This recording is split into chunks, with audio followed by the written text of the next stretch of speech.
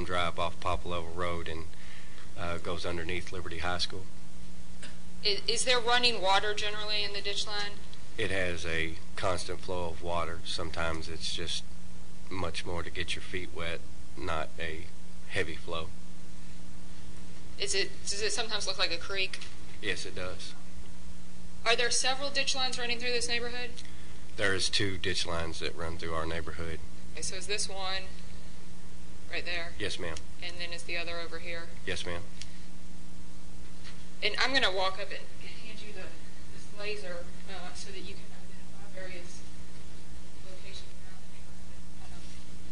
That's the bottom button, and you just point it at the screen. Can you show the jury where your house would be if this map continued? Well, if you follow this ditch line and go straight across, this street right here would be Helk Avenue.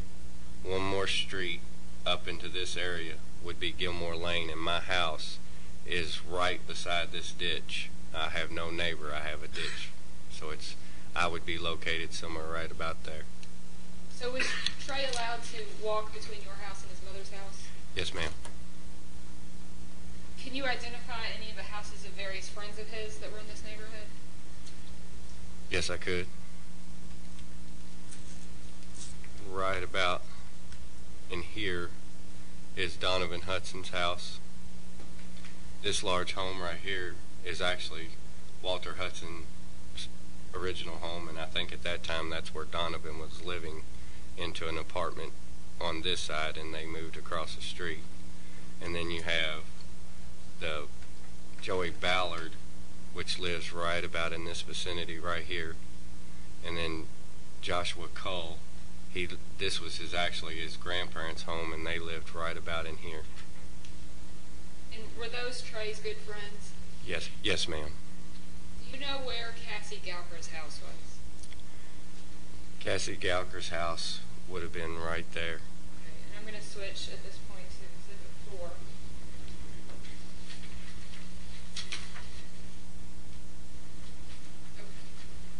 Okay. Can you just identify where the creek line is, the ditch line is? The ditch line is right here. Where's Cassie's house? Cassie's house is right here. And is the one you circled Amanda's house? Yes, ma'am. Is there a fence between Cassie's house and the ditch line? No, not between her house and the ditch line. It's free open. Okay. And if you know, is there one between Amanda's house? The next door neighbor, which is Christopher Bryant's home, he has a fenced-in yard, so yes. All right. Judge, may I set up the easel? Yes, you may.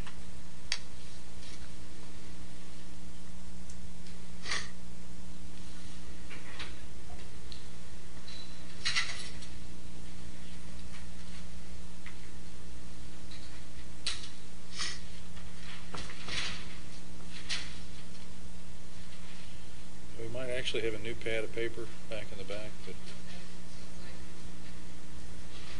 Oh, there's one page.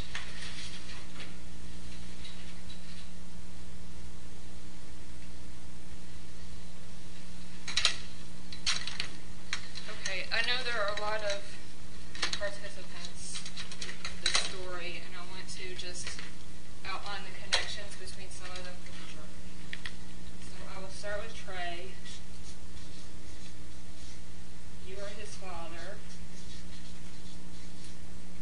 And I apologize for using first names, but it just does make it easier. Amanda's his mother, correct? Correct. Okay. And what's your wife's name?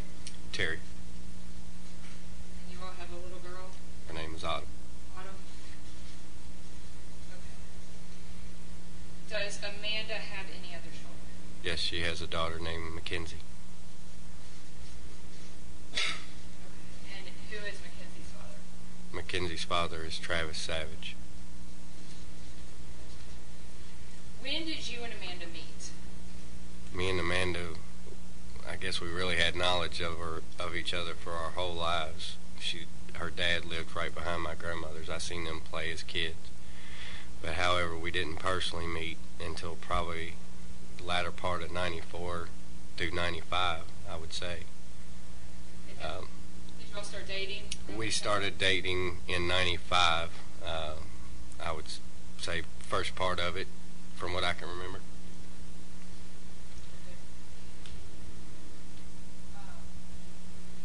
And after that, Trey was born. Yes, Trey would have been conceived somewhere around December or January of 1996. He was born September the 3rd, '96. Did you and Amanda ever marry? No, we did not. When did you break up? Yeah, we were always off and on, but we started. The only documentation that I have from what I remember from those days was in '98. We started a custody battle. We stayed together off and on through '96, '97, and it got pretty rough there in '98. How old were you when Trey was born? I was 19 years old. 19. How old was Amanda? She would have been 16. After you and Amanda split and started your custody battle, who did Amanda end up getting together with? Amanda got married to Joshua Gowker.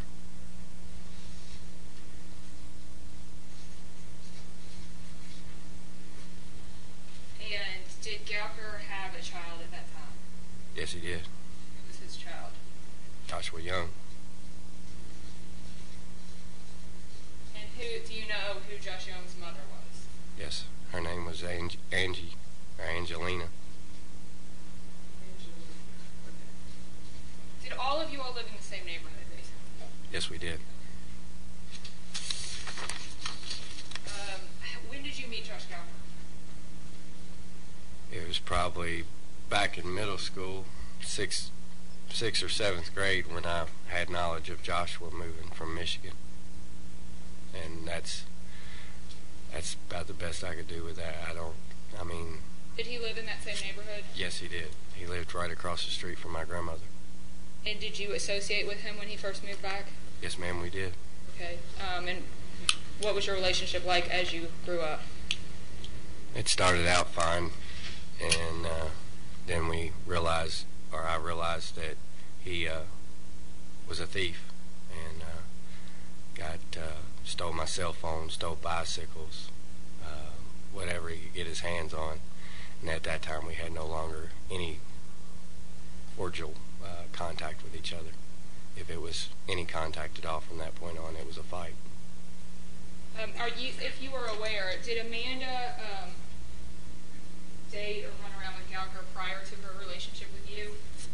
Yes, ma'am. I had knowledge of her seeing Josh. She never claimed it to be any importance, but I had knowledge of her being with Josh. Yes, ma'am. And was he actually gone at the time that you all got together? Yes, he was. Was he a part of the reason that you all had a custody battle? Yeah, no. Amanda seen several other guys after me, and it got to the point where these other guys were telling me that I could not see my child. So I pushed child support on myself and took myself to court for it. And then when Gowker come about, Gowker had always been like he is, and I wasn't going to have my child in there. So it really got hot and heavy once Gowker came into play.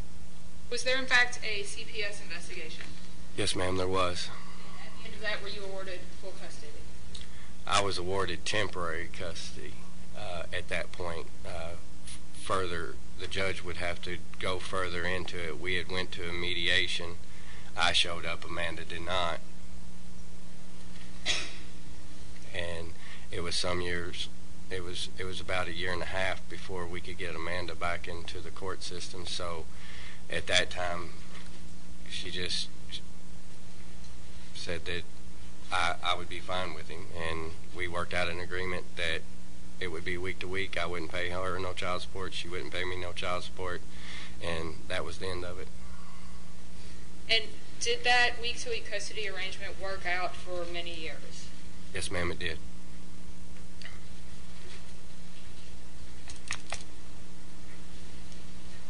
So at some point, Amanda got together with Travis Savage and had Mackenzie.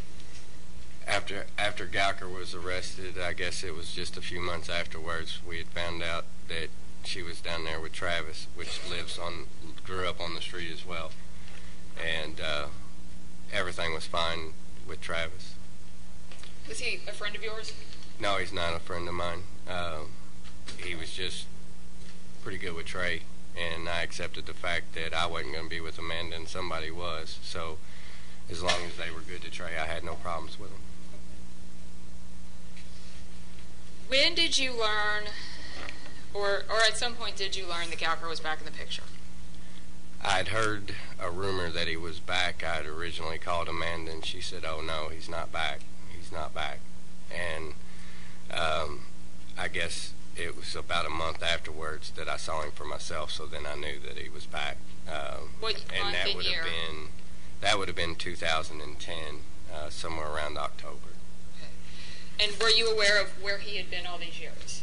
Yes, ma'am. He was in prison. During this time, did you ever see Josh Young? I didn't see him until sometime after February of 2011. Well, during the whole childhood of Trey, did you know who Josh Young was? Yeah, I knew Josh Young. I'd been down to his mother's house when he was a little bitty baby. Okay. Was she also somebody from the neighborhood? Yes, ma'am. Okay. Did you know Trey and Josh Young to be friends? I knew of them to play together off and on throughout their life.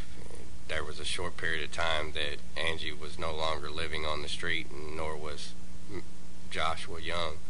And then a couple years later, I guess time frame would have been Trey was 6, 7 years old, riding bicycles up and down the road. I noticed Josh Young to be back. Had knowledge of his grandmother and mother living in the apartment complex behind my grandmother's house. But then, as fast as I noticed they being there, they were gone, and I hadn't seen him since then. So from the time Trey was, did you say 7 or 8, until Gowker came back in the picture, he was not seen around the neighborhood, to your knowledge? To my knowledge, no. Well, can you describe what happened when, in October of 2010, with how the family dynamics continued? Well, I'd confronted Amanda about him being back. I'd even made a phone call to the court system just to make sure our agreement was still in effect from the 99 issue of custody and Gowker being involved in the home. And it, you know... Can I interrupt you for 1 second? Was he specifically not supposed to be in the home per the custody arrangement? No, ma'am. She was never supposed to have him back around Trey at all.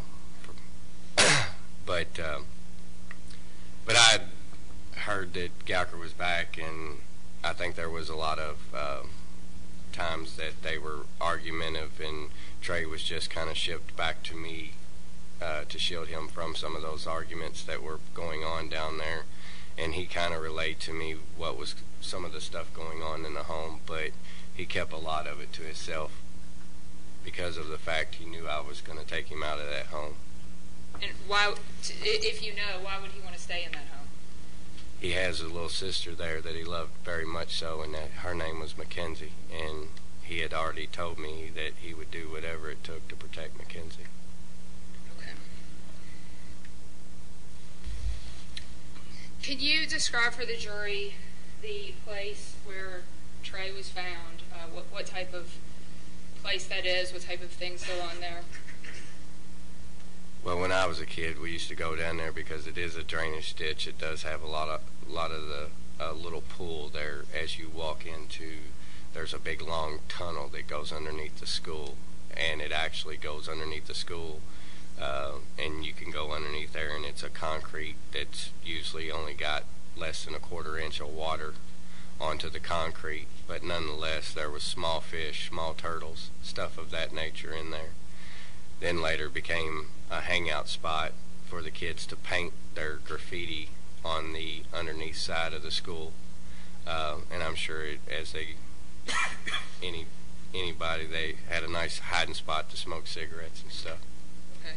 And is that someplace where neighborhood kids had historically always gone to hang out. Yes, ma'am. Can you get there straight from Vim Drive without basically invading anyone's property? Yes, ma'am. And are all these ditches used as cut-throughs for neighborhood people? Yes, ma'am. To your knowledge, had Trey ever gone down to that ditch by himself at night? Not by himself at night. I mean, really, what happened at Amanda's was at Amanda's. I didn't pay attention to a lot of the stuff down there. I didn't like none of it, so, I just kind of kept my mouth shut to a lot of it, but I wasn't involved in a lot of it either. I didn't know Trey's Amanda life. Okay. To your knowledge, had he ever gone down there with Josh Gowker? No, I had no open knowledge that he went down there with Josh Gowker. Can you describe for the jury, well, tell them the last time you saw Trey. I saw Trey. I took him to work on Mother's Day. He had to be there at 9. And where did he work?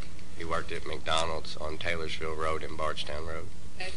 And he was 14? Yes, ma'am. How long had he had that job? Just a couple, very few months. He was 14 years old, so he couldn't really work that many hours. He worked Saturdays and Sundays like a full day and none during the week. But that day's the last day I saw him, and it was Mother's Day of 2011. And I took him to work, and he had texted me around lunchtime, and he said, "Dad, Mom's going to bring me by to get my school stuff, and I'm just going to go have dinner with her after Travis brings Mackenzie back." And I said that was fine. Amanda also had worked at that McDonald's, so she was just going to bring him home. I took him, she was going to bring him home. And he came by, I guess it was 4:30, 5 o'clock, somewhere around in there. I was sitting on the couch watching TV. He got his school books and everything ready for school, and he came in and he gave me a kiss and said, "I'll see you next week." We were talking about our fishing trip we had already had planned for that following Friday, and he left. Did you typically communicate with him while he was down at Amanda's? Yes, ma'am. I stayed pretty close to Trey as far as text. That particular week that he was murdered, I did not. I had started a big job down in Trimble County, and I didn't have that good a signal on my phone. And by the time I got home, I was pretty tired, so I kind of laid down and didn't think nothing about it. Can you tell the jury what happened on May 11th? On May the 11th, I'd went to work that morning, finishing up a roof on a log cabin, and I'd actually had a pretty good day that day. And I'm sorry to interrupt you, but I don't think we established what you do for a living, so they might not know what you meant by that. What do you do? I am an electrician. I own my own electrical company. Okay. Sorry to interrupt. And I'd actually had a pretty good day that day. I'd got everything that needed to be done and ready for inspection. So I came home. It was 4:30, 5 o'clock, somewhere around when I got home.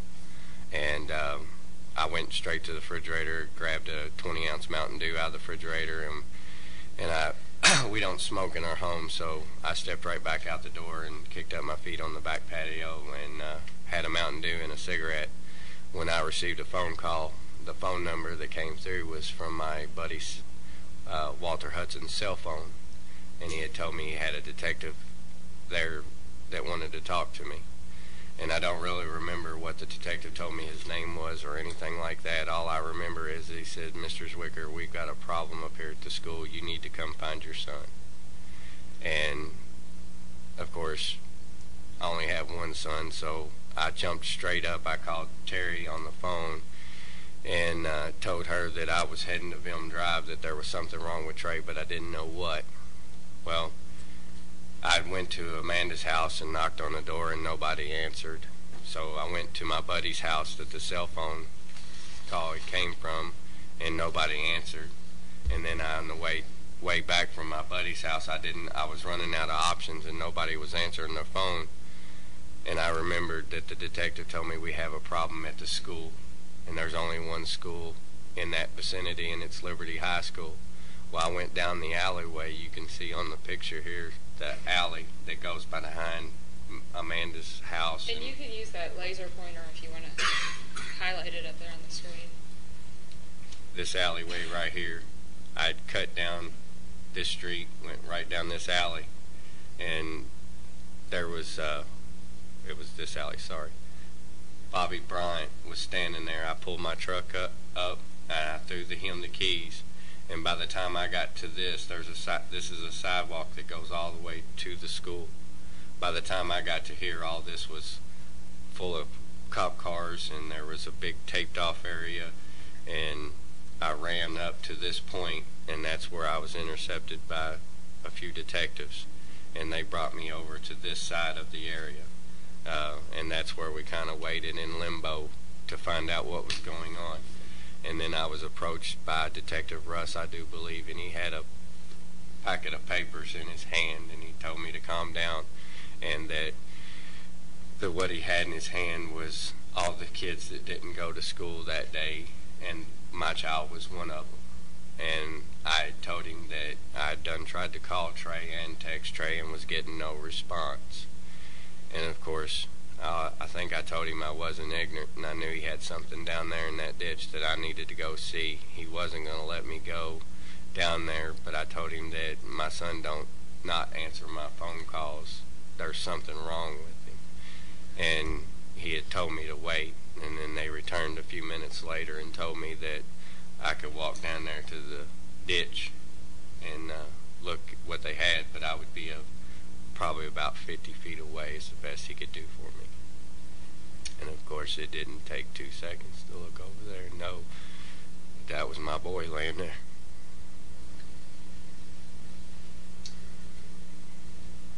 Did you stay at the scene for quite some time? I don't remember. Okay. Do you remember seeing Amanda at the scene? Yeah, I remember. Do you remember noticing anything about her physical appearance that struck you? No. Do you remember talking to Detective Stalvey about marks on her neck? Yes, I do. And can you describe what those marks look like to you? They looked like bruises. They were perfect squared. They told me they were hickeys. I didn't believe that. That, you know, we were in our 30s.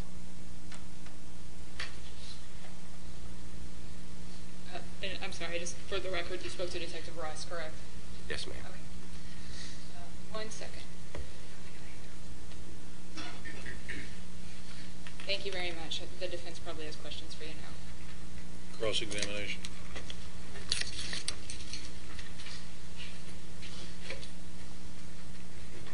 Sorry for your loss. We have a job to do here, but I need to ask you some questions. Is that all right? Yes, sir. You talked to Detective Russ in Liberty, Yes, sir, I did.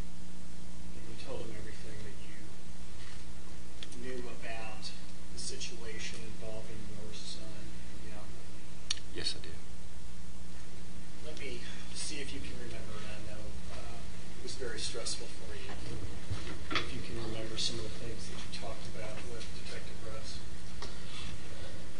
Do you remember Detective Russ asking you if Trey had some trouble with some 4 black boys? Yeah, he had mentioned something about that.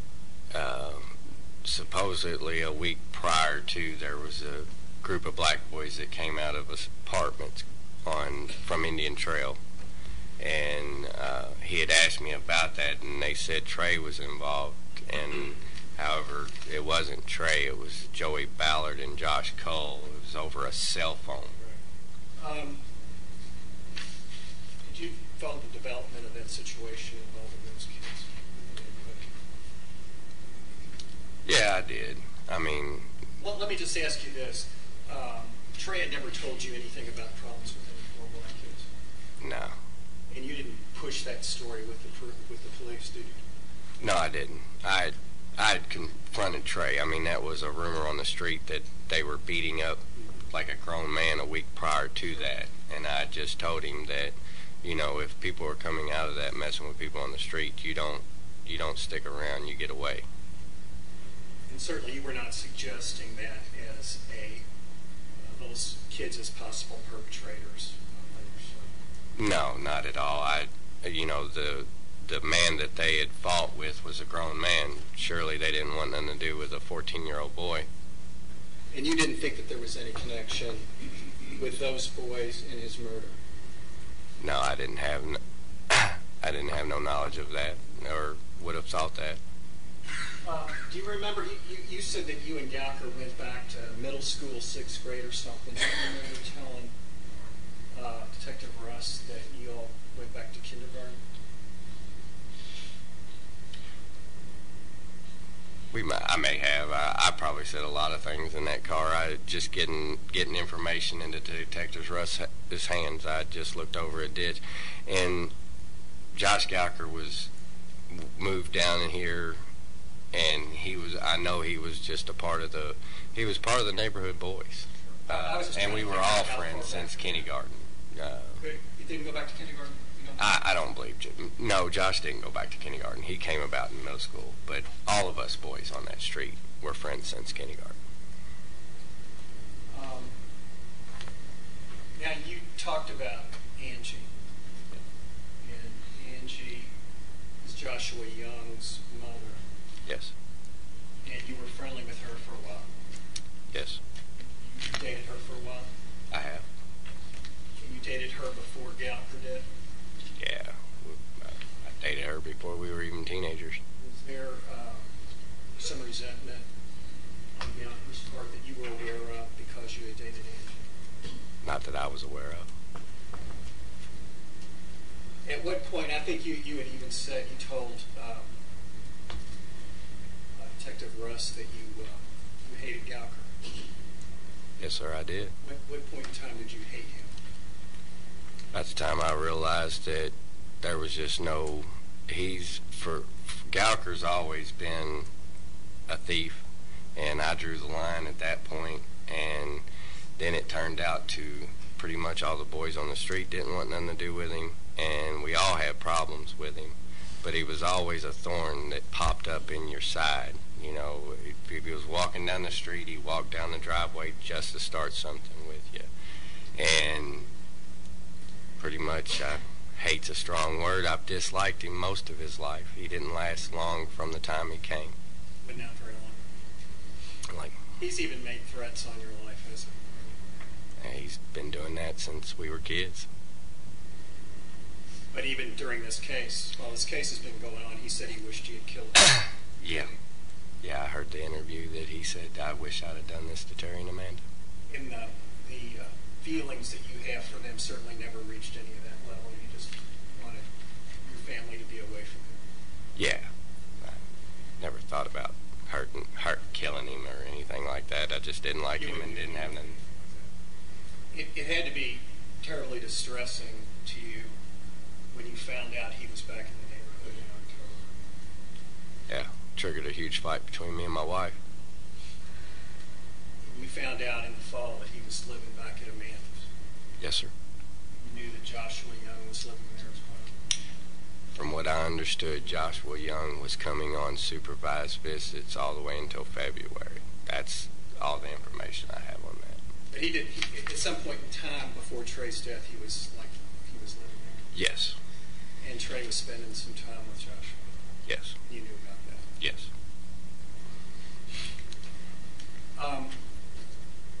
Trey had his cell phone. Yes. And he could text from that phone. Yes. And you could text from yours. Yes. You told him to text you if any problems came up between. Most definitely. Because you were concerned about his safety while he was there. Yes, I was. Gowker and Amanda. Yes. And Trey was concerned about his mom getting hurt. Was concerned about Mackenzie. Never said anything about his mama to me at all. He just said that I wanted him to come to my house and live, and I'd had several conversations that all he had to do was say it, and I would bring him out of there, and he had told me that he had to be there for Mackenzie. You didn't want Mackenzie to get hurt. No. You got some texts from Trey when things were bad?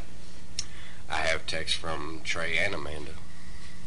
I don't have them physically anymore. No, I mean, you had. Yes.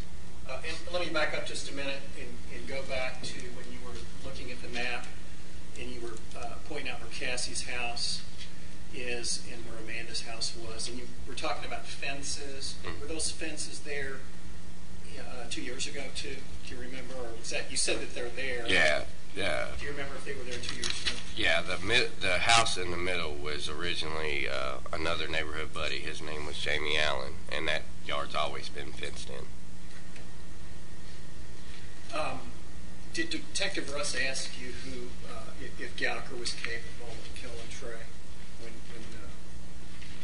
the interview came about? Do you remember being asked that question? I think I vaguely remember it towards the end of it, if I thought he would be capable enough to do it. And you said yes. Most definitely I said yes. And he also asked you if you thought that Trey would go down to the, I'm talking about the spot, is the place where his body was found, with Yes. Gallagher, and you said yes, didn't you? Yes, sir, I did. I believe that he would do that.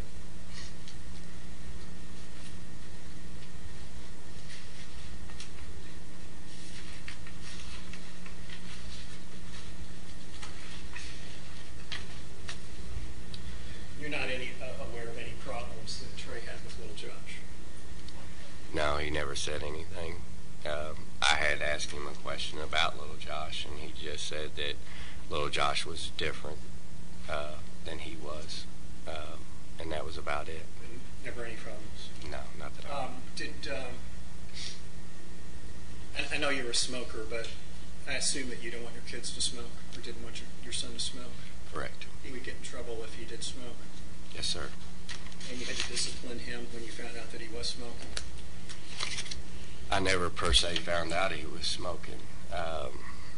I'd confront him about it, but at my home, I can guarantee you he didn't smoke. I live on a busy street, and there wasn't a lot of friends over there, so he spent the majority of time in the house or out in the backyard with our little girl, and my wife don't work, so she was always home, and never found a cigarette lighter or anything like that in his room, or no cigarettes. And you know, we have our cigarettes. Usually I have mine on me, never really laid them down. And like I said, we don't smoke in our home because my daughter has lung issues. Are you a stickler for kids getting a good education? Very much so. And I think you described yourself as a very strict parent. Yes, I was. And prior to Trey's death, you had him on punishment for about 3 weeks. He'd been grounded. Yes, sir. And when he had his friends, or when he was around his friends most of the time, he didn't have them up at your house, did he? Donovan came up quite a bit. I think I remember seeing Joey Ballard and Joshua Cole maybe once or twice, but mainly they just, Donovan would come over and get him, and then they would Go out somewhere? There's a church about 2 doors down from where we live at, and they had a basketball goal set up there. I could actually walk out behind my garage and look down and see. But they went about 2 doors down, or they would ride their bikes across the street. There's an elementary school right across, and there's a turnaround right there. He would ride his bike or skateboard or whatever they chose to do right there, and it was in full vision of my home. And going back to the 4 black kids and the Bridgewood kids, was there a lot of talk in the neighborhood, among people in the neighborhood, that his death had to do something with these 4 black kids? Originally, yes, sir, there was. There was blame, but only from what I understand, it was Josh Gallagher and Amanda that was saying that it was some little kid named Ray Ray. Was there a meeting at church about the problems with black kids that you're aware of? That I'm not aware of any. Okay. Thank you, sir. Thank you. Redirect. didn't hear an answer when you were asked what Trey said about Josh Young. What did you say? I said that, we had talked to each other about Josh Young, or I said that I'd ask about Josh Young, and he said he was just different human being. He wasn't really used to Joshua. He was just a different person. It wasn't nothing bad, or he didn't have any problems with him. He just didn't know how to take him. Didn't know how to take him? That's what I perceived it. I didn't ever really push it. No, I didn't know Joshua Young that well. I'd seen him around the neighborhood and only remember a few conversations vaguely. Okay. Nothing further. Recross.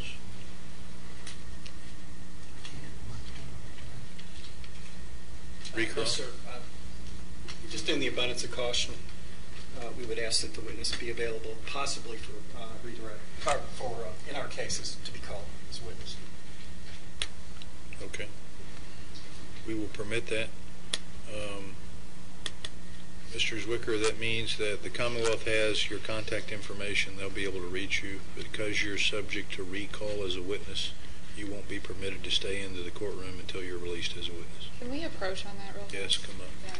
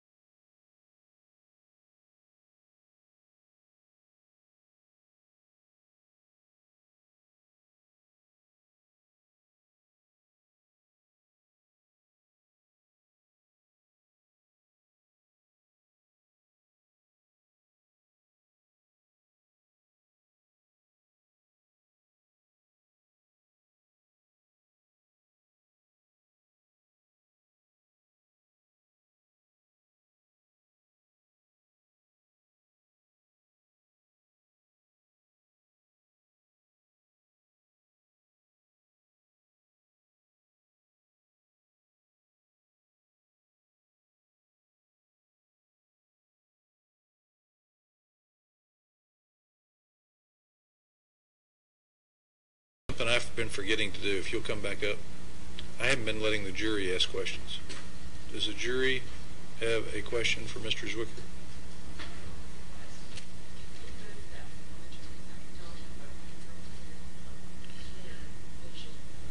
That is a fair request. I'll take care of that. Nobody has a question for Mr. Zwicker? Okay, now, sorry about that. You can go. As part of our technology pilot project, that's something that I have also noticed. But I'm not positive how to fix it. Ben, will you see if you can just lay that monitor down or bring it down on the... Let's first try and see if we can bring it down to the exhibit table. There you go, I think.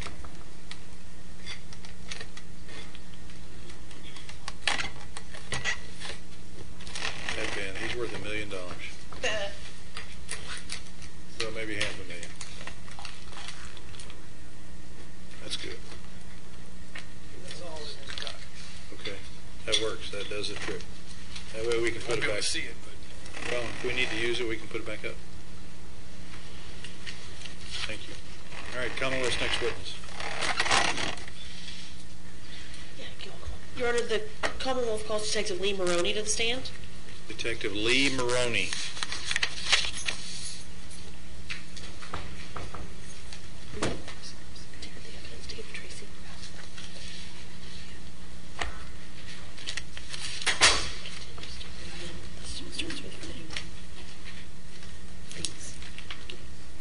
Detective Maroney, if you'll come up to the witness stand, please.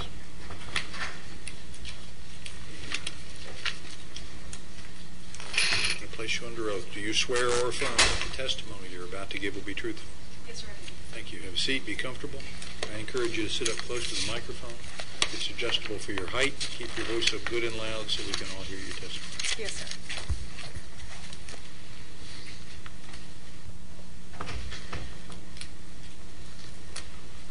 Good afternoon. Good afternoon.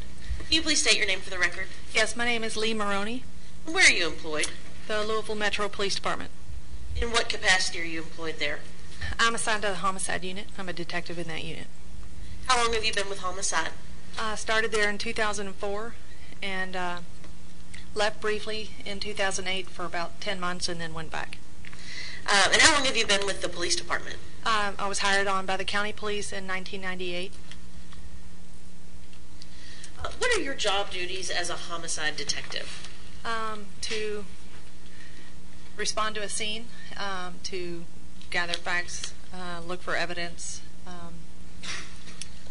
work with other detectives, assign tasks if you're the lead detective, and maintain a case file. And you mentioned being a lead detective. What does it mean to be a lead detective?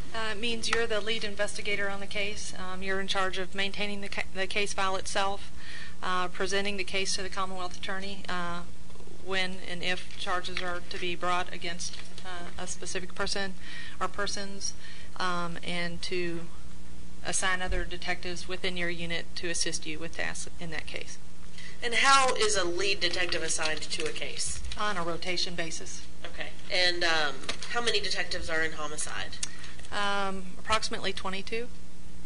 And how often do you get assigned as the lead if you rotate? Of those 22 detectives, about 5 of them are assigned to a cold case or a missing persons detective, so they're not in an active homicide investigation rotation. The other 16 or 17 of us, basically, if I'm at the top of the list, I pick up one. I go down to the bottom of the list. So 16 additional homicides will have to come out again before I'm the actual lead detective. Okay. And did you, in fact, pick one up this morning? Yes, I've been out since 2 o'clock. Okay. Well, I appreciate it. I'll try to get you out of here as soon That's as we okay. can. I'm happy to be here.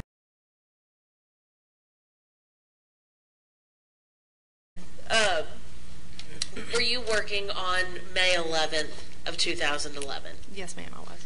And did you get called out to a scene? I did.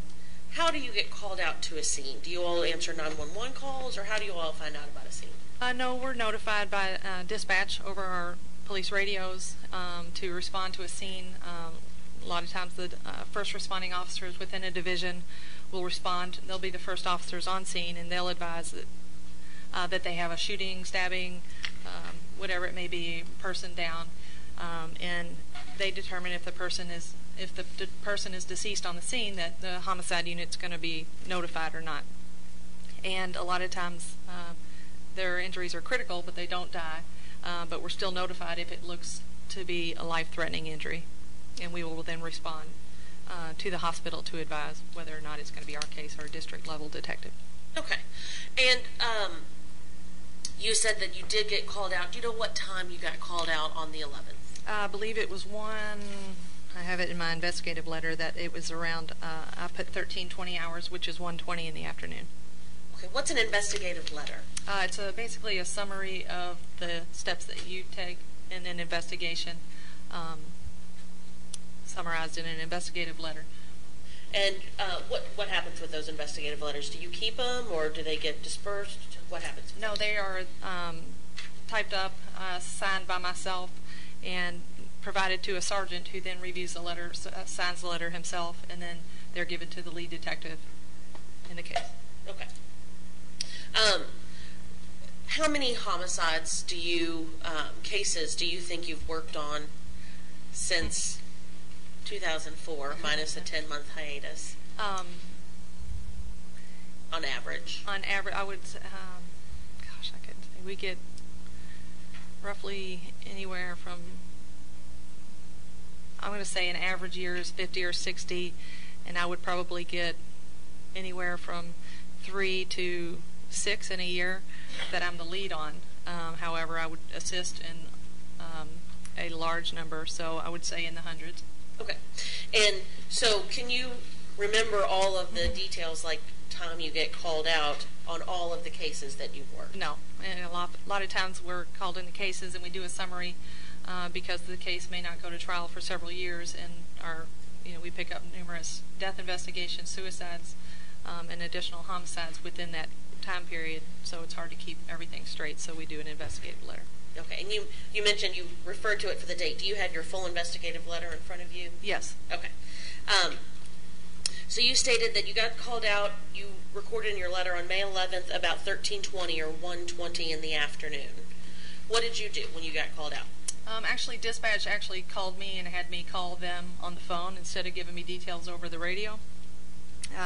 I called them and they just, I don't know why they chose on this particular case, but they just stated that they had been dispatched to what appeared to be a decomposing body found behind Liberty High School, and perhaps they thought because of the nature, it was behind a school and school was still in session at the time, that they didn't necessarily want to draw a lot of attention to it because a lot of people have scanners and they can hear the radio.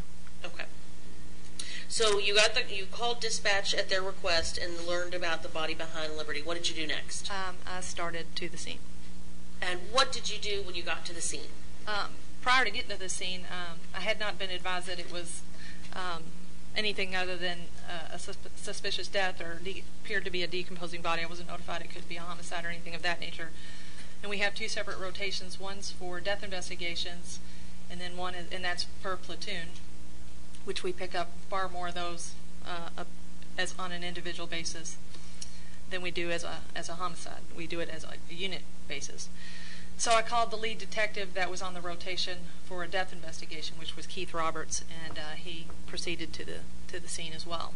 And I arrived on scene, and he had arrived before I had, and he advised me at that point that this was not going to be a death investigation, and that he had placed a call to Detective Russ, who was on the top of the list for a homicide. Okay. And you said you spoke. Did you speak with Detective Roberts there at the scene, or on the phone, or both?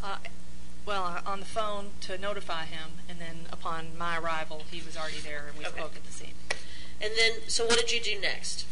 I followed Detective Roberts down to the scene itself, and noted the officers that were on the scene in my notes, and basically got I looked at the scene to kind of look at what we had, the age of the victim, and the general surroundings. And what did you see when you said you went down there. Can you describe to the jury sort of what the topography is, I guess, in that area? When I arrived into the back lot of Liberty High School. It was a parking lot, I guess mostly where staff parks. And the building itself was to the right. And to the left, I think there was a ball field and kind of grassy area. And in between the two, there was a fence, and you had to walk down the fence, or between an open fenceway to get down to, I don't know if you call it a creek bed or a ditch line. I noted it as a creek bed. It seemed a little wider to me than a ditch line. So, and then there was kind of a tunnel or a culvert, Cody, whatever. A tunnel? Yes, that went over the creek bed that you could drive over. And the school, again, was on your right. And the body was located very close to the water in a face-down position with black clothing on. Okay. What, when you first get to a scene, and this is, I guess, in general, as well as specifically to this one, when you first get to a scene, you said you wanted to go down and just kind of see what you had. Are you going to start touching things and collecting things? What are you going to do? I'm just going to get a look at it because it's really up to the lead detective. A lot of times lead detectives are particular. They may want to work their own scene. We don't touch anything at all. We just we try to limit the number of people that get there in the first place, but since we were the first ones there and we could advise Detective Russ a little bit further, we kept our distance, but just got an idea of what the scene entailed. We didn't start touching anything until Detective Russ got there, and even then we don't touch anything. We just make note of where they are until they're collected by our crime scene unit. So you checked out, got an idea of what you had. What were you able to observe from a sort of distance when you just wanted to see what kind of evaluate what kind of case you were dealing with? Just the location of the body. You don't know if they had were they face down in the water. You know, it's hard to tell at that point. But once you got a little closer, you could kind of see blood on the back of the victim's head. I think one of his arms was outstretched. I think it might have been his right arm. He had a short sleeve black t-shirt on, and it looked like blood or a little bit of spatter maybe on his arm. Blood pooling underneath his face. And just like bottles and kind of debris in the area that may or may not be of any significance. We don't know. But so what did you do next?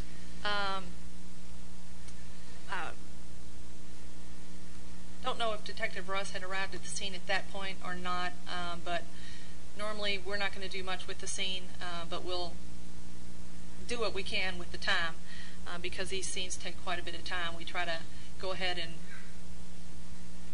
use logic and do what we think, because we've been doing this a long time and we've worked together. I kind of know what he would expect of me, and that would be to start to identify and interview any witnesses that may be in the area. So I spoke to, I think, 2 different neighbors that lived on Kramer's or about that area, just to see if they heard anything, saw anything unusual, and then. Do you know with whom you spoke? Do you know their names, or do you have them recorded? I have them recorded. I spoke to a gentleman named Lonnie Ray Skaggs and Dylan Rodriguez, and an individual named Mike Dunn, who didn't have any information, just heard about what was going on and showed up at the scene. Okay. Or in the area, not at the scene itself. In the area? Yeah. When you've got a crime scene, the jury heard from Officer Pinger, who talked about putting up some crime scene tape. Yes. Was that up when you got there, or being put up when you got there? I believe so, yes. Do you, as a detective, are you concerned about letting people mill about together or separating them? What sort of steps are you going to want to take when you first get to a scene if there are people around? If there's people around, ideally we'd like to separate the witnesses and talk to them separate of one another, because we don't want one person's testimony or one person's statement to be overheard by another to maybe influence. Oh yeah, well, and they sometimes will just hear what they say and say, yeah, or I heard that, but I'm not really a witness to that. I just heard him say it. And we just want their account of what they heard or what they saw. And when you spoke with Mr. Skaggs and Mr. Rodriguez and Mr. Dunn, where did you speak with them? I spoke to Mr. Skaggs in the area of his mother's house, which was located at 1316 Kramer's, and it was out in his front yard or on the sidewalk or driveway, but outside. You've been talking about Kramer's.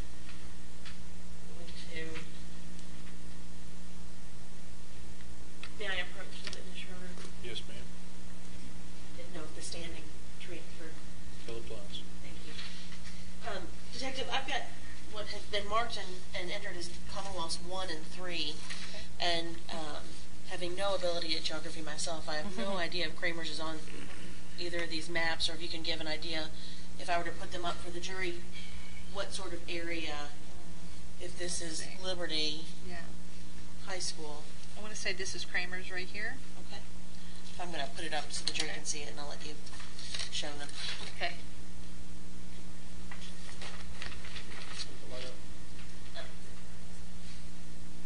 Which exhibit is this? I'm sorry, thank you, Your Honor. It's Commonwealth 1. Thank you. And you indicated to me, is this the street? That appears to be Kramer's to me. Okay. So is that where you interviewed Mr. Skaggs? Yes. Okay, and what about Mr. Rodriguez? Interviewed him. It would have been in the same area, or in the same area on Kramer's. I did not specify the exact address, so it would have been not at a specific location, but on the street or on the sidewalk. Standing outside. Yes. And also with Mr. Dunn. Mr. Dunn, he was just standing on the corner closest to the crime scene tape at Kramer's at the school. Okay. So you spoke with them. Did you learn anything of import? Okay. No. What did you do next? At that point, I was initially told that I would be doing the scene investigation, but that kind of changed when I believe it was my sergeant asked me to interview Amanda Campbell. We had not identified the body to be that of Trey Zwicker, but his mother was on scene, and he wanted me to go and interview her and get some information. Before you did that, did you walk through the scene at all? Yes, I did. I'm sorry. Okay. Detective Russ and I, because there was a creek bed, we thought, well, let's go look through the creek bed if we can to see if there's any evidence. Of course, we don't touch the body or move the body. We don't know for sure, and we can't roll him over or anything like that until the investigation is complete and the coroner arrives at the scene. So we don't know if there's bullet holes. We don't know if he's been stabbed. We don't know anything on the front of the body. So we're looking for any evidence at this point. And from what we could see, it looked like he may have been struck with a blunt force object. But then again, it's hard.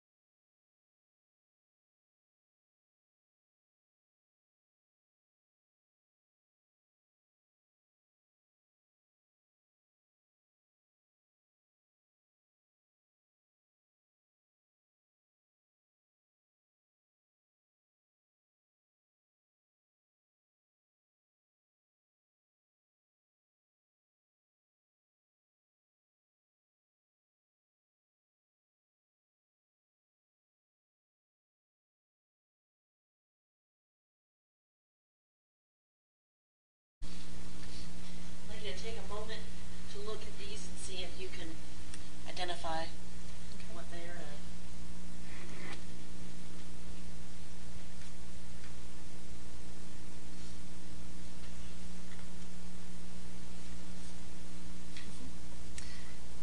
What are those pictures of? These are pictures at the school, at the scene, in the surrounding area. This is, I believe, the parking lot that I entered. This is the school itself, and this would be where the entrance is to where the body was. This is a better location. We went in here. There was a fence over in this area. We went down towards the creek bed. This is a closer view of the entry point. And then this is the tunnel area and the creek bed that we entered underneath with our flashlights. Do those photos all fairly and accurately represent the scene as it was when you arrived that day? Yes. We move to admit Commonwealths 5 through 9 into evidence. Any objection to 5 through 9? No objection, Your Honor. Introduced into evidence. Permission to publish? Yes. Just so the jury can see a little bit of what you were just describing. This is Commonwealths 5. Can you explain what you were describing there? I believe that is the parking lot that I pulled into behind that fence there, and this goes along the side of the school, which leads down to the creek bed. Sorry, we're going to move the flip chart out of the way, and I've actually got, there's a pointer, so you can, the bottom button, Okay. if you want to indicate. Mr. Jones Brown, if you'll hit the light wire over there.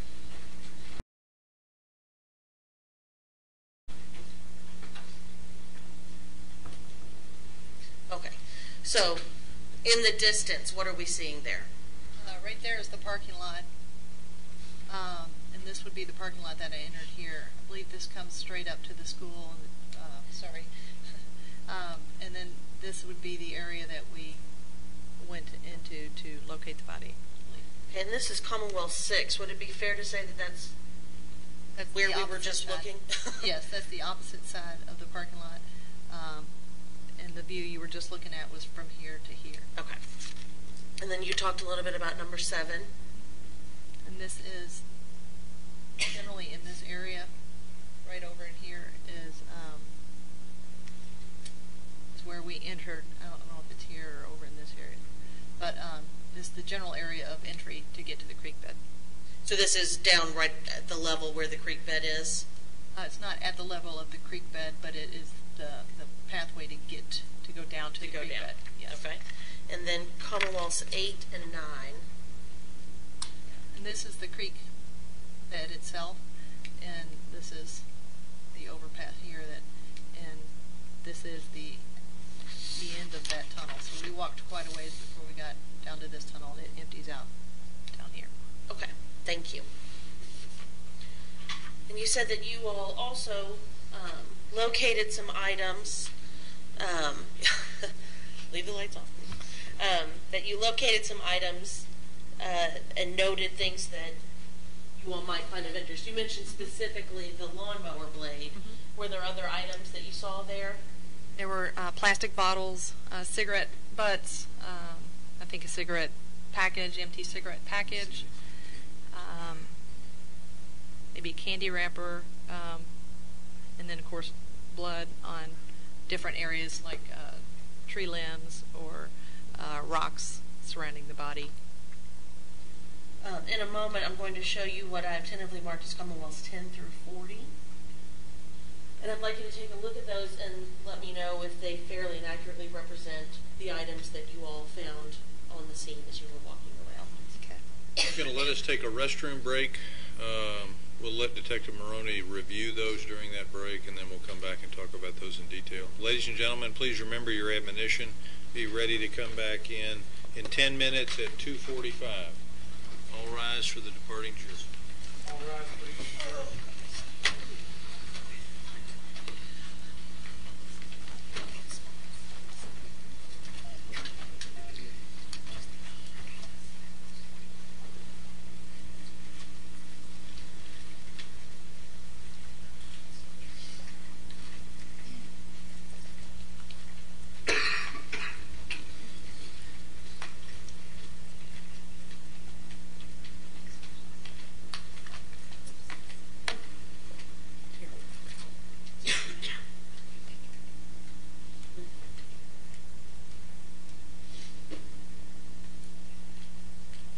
No, not yet. Jury's out of the courtroom, 10-minute recess. I had plenty for I'm afraid you might fall asleep if we let you go back. I'm just glad you got a shower. me or him. I didn't. Yo, I thought you were going to get to. I'm sorry. I was like, as soon as I got, Well, you look great. oh, humidity is yeah, but they were unable to keep him squatting. I know that. I Kept thought bleeding. something. I say he was bad. They did say it was serious. To this liver.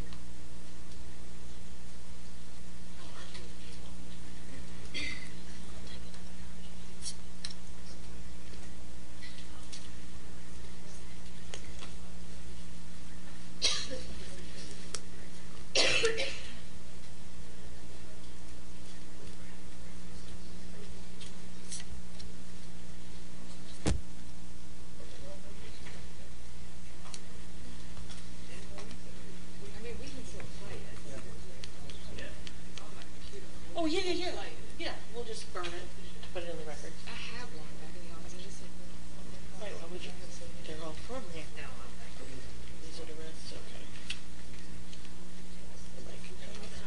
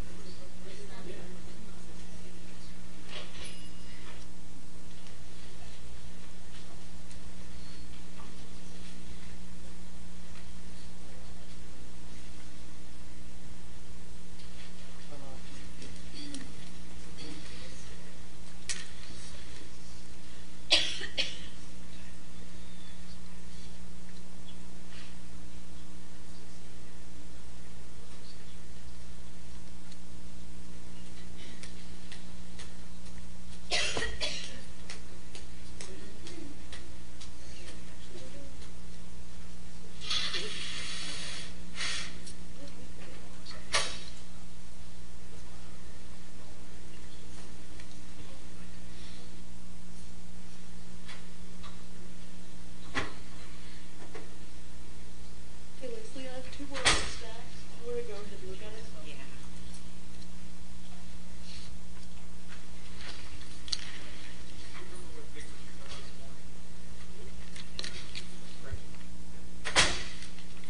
It's 41 to 49, and then 50 to 68. Yeah, yeah.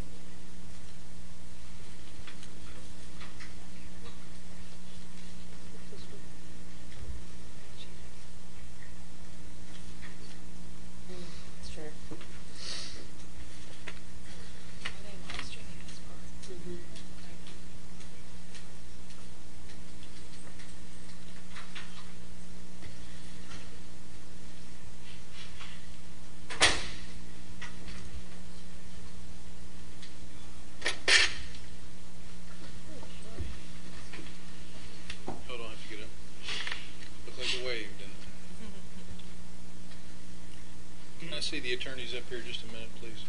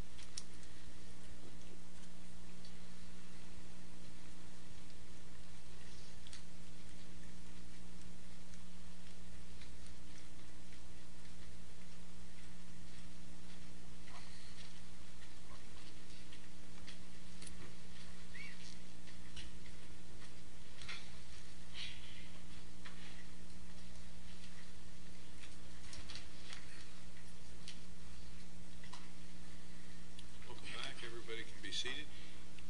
Did the jury follow the admonition during the break? Thank you very much. Questions of Detective Maroney?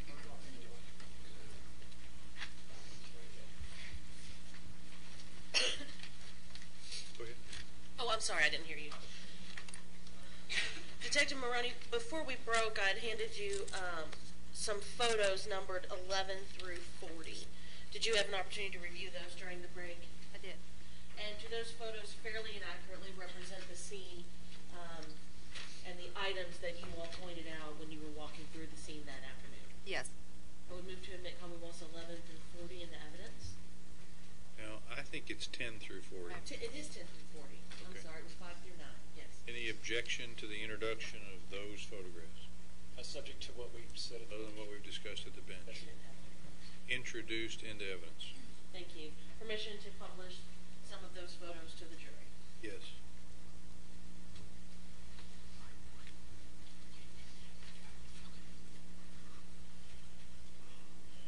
All right, Detective, I'm just going to walk you through a few of these so that you can kind of let the jury see what you do when it is you're going through a scene and how you pick out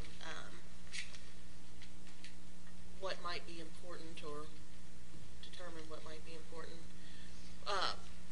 What is the jury seeing right here? It's evidence marker 1 and 2 for two different items. The first item is, I believe it's a pair of black sweatpants, and that would be a closer view. Okay. And you said item 2. And that is a pack of Marlboro cigarettes. Okay. And those were next to the school? They were next to the school, not next to the body, but we didn't know the relevance, but close enough proximity that we thought we'd take. And this is, I'm sorry, for the record, this is Commonwealth's 13. Detective, would you do me the favor of turning our lights down? Thank you. Commonwealth's 13, would you draw to what are you all trying to capture here? That's marker number 3. It was an item, I think it's a pack of cigarillos, which is like a cigar, kind of like a Swisher Sweet. And then this is, I'm going a little out of order. This is 17. Oops. Where was this one left? This was in the creek bed, and I believe this is going to be the lawnmower blade. And it's a dark photo because it's in the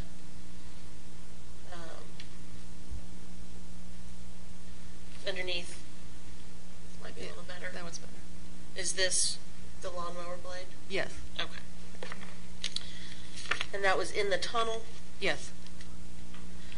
Let me go through Commonwealth's 18. I know that we did 1, 2, 3, and then 10. Why do you all use those markers? The yellow markers? Uh-huh. Just to keep account of what exhibit number is what. Okay. And then there is a piece of what looks like maybe tape over to the right. And It's a measurement. Mm-hmm. close up. What is that about? Why is that there, and what is it next to? It's just a sticky sticker with a small ruler. Just gives us measurements. Like in this, we look like what appeared to be a blood spot here, and I think there's another one down here. And it's just giving you a measurement Okay. of how big that spot is. Commonwealth's 20. Build up a little bit. Let me get this. Yeah.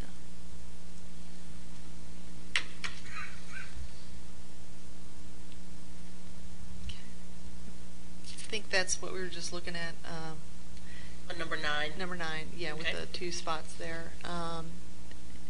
From here, I think this is a concrete. It's hard to tell. This is a piece of concrete with blood spatter on it. Down here. And then in that bigger picture, there were 6 and 7 as well. And I think the 6 is kind of a small tree trunk to a small tree. Looks, I believe, if I have a closer picture, I can't really tell from here, but with blood spatter on it as well, or blood on it. Then there was a number 5. This is Commonwealth's 35. Yeah, that's the piece of, I'm not sure if it was the candy wrapper or if it was this back here. To capture the... Yeah, I'd have to look at the, CSU will have a more detailed report on that. Okay. And then Commonwealth's number 38, we in there. Just a plastic water bottle. Okay. And Commonwealth's 39, is this that same marker here with the water bottle? Yes, right here.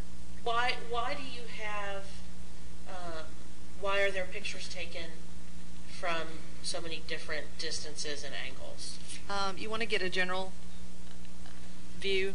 You want to get a general view of where the evidence is in proximity to the scene as well as the body itself. And then you want to get a more specific picture of what it is you're collecting. Okay.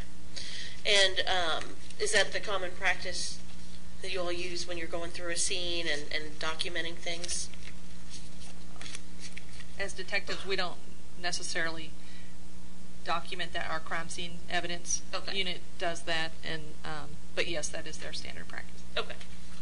And then just a couple of more to see where some of the markers were. This is Commonwealth's 26. Okay. And this is wrong. This is the victim's body here, obviously, and these are that's the tree, small tree trunk here, roots of a tree trunk. So are these where some of the blood spatter, or I guess suspected blood spatter, because obviously Hasn't been tested no yet. testing has been done at the scene? That's correct. Okay. I believe you also have with you Commonwealth's 41 to 49. Thank you. Do you have those in front of you? Yes. And do those photos fairly and accurately represent parts of the scene that you saw that day?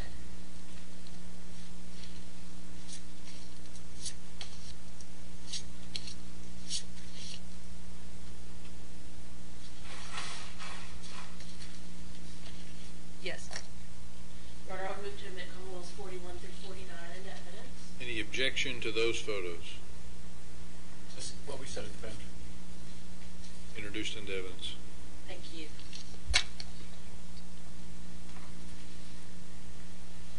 Permission to publish a few of these, Your Honor. Yes. There are, as I said, this is 41 through 49, so there are a number of photos here, but I just want to look at a couple and ask you to explain to the jury, if you are able, what is being captured here in this area. It just looks like a large pool of blood right here. And then Commonwealth's 44,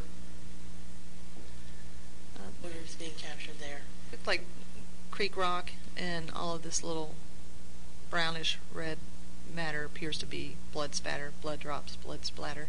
Okay, and is that what all of these are in 41 through 49? Yes, ma'am. Finally, I would like you to look at Commonwealths 50 through 68 and see if these fairly represent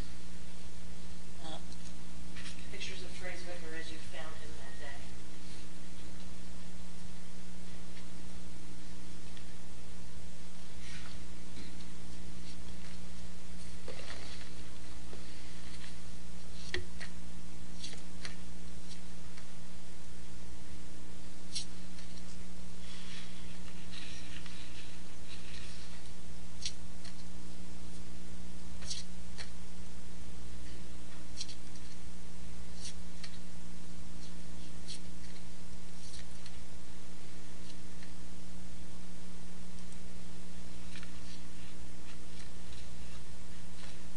Yes, ma'am. Detective, do those fairly and accurately represent Trey Zwicker's body as it was found that day? Yes, ma'am. I would move to admit Commonwealths 50 through 68 at this time. Subject to our discussions at the bench, introduced into evidence. Thank you. Permission to publish some of these as well. Yes.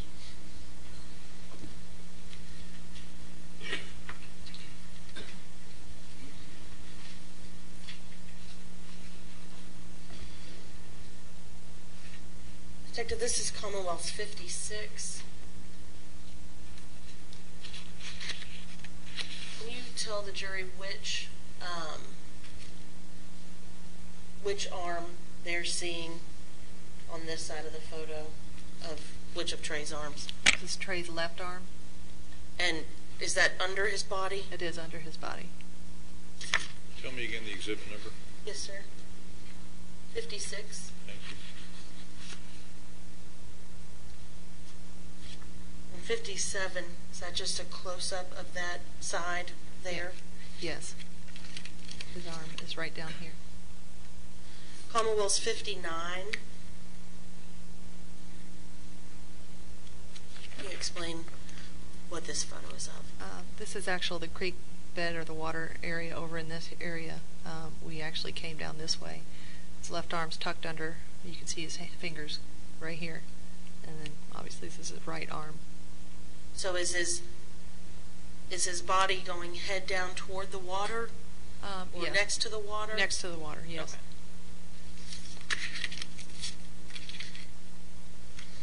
Commonwealth 62. Does that let you explain to the jury the position? This is just shooting. This is the way we came in up in here, and this is the creek bed over in here. So it tells you kind of how close he is to the water. And where is the tunnel that you all went through? Is that Tunnel. towards his head or towards his feet? It's towards his feet. Okay. And in fact, Commonwealth 63, on the left there, is that the side of the tunnel? Yes, and then it arches over in here. Commonwealth 66, from where is this one taken? taken from the fence, looking down. I believe right in this area. Kind of hard to tell, but that is the body looking from the fenced area. And is that, where is that fence in relation to where the police line was that we showed the jury earlier? It's well inside the police line. The police line was at the fence towards the parking lot, and then this is another fence, probably 50 yards inside, 30 to 50 yards within the crime scene tape. So the crime scene went back quite a ways from where Trey's body was found? Oh, yes. Okay. And you testified that you don't move, when you first get there, you can't move the body until until the coroner gets there. Is that correct? Right. We're not allowed to touch the body whatsoever. Okay. After the coroner comes, are you all able to then move the body to do any sort of investigation? We are. Normally it is the coroner, his or herself, whoever's there, that actually puts their hands on the body. They may ask us, depending on the size of the person, to assist them with rolling the victim over. Normally it's done when the transport service arrives. Okay. What is transport service? We have a contract with a company called TIES. It's short for, I think, Totally Independent Embalming Services, and they come and they pick up any of our deceased victims, and then they will transport the body to a funeral home or to the morgue in cases of homicide or death investigations. Okay. Now I have a couple of photos that I need to show that are a little more close up. This is Commonwealth's 58. Can you explain what the jury is seeing here? Yeah. This is Trey's head. This is the top of his head here. You can see his T-shirt right here. This is a large gash at the back of his head, and all of these little green bits on here are flies. And Commonwealth 67. That appears that once he is actually rolled over, you can see some of the marks on his body where the pooling of the blood is, as well as where his body is pressed up against the ground into where the blood is pooling, settling in his body. And these are all insects, ants. And finally, Commonwealth 68. This is Trey's face. I apologize, Ronna.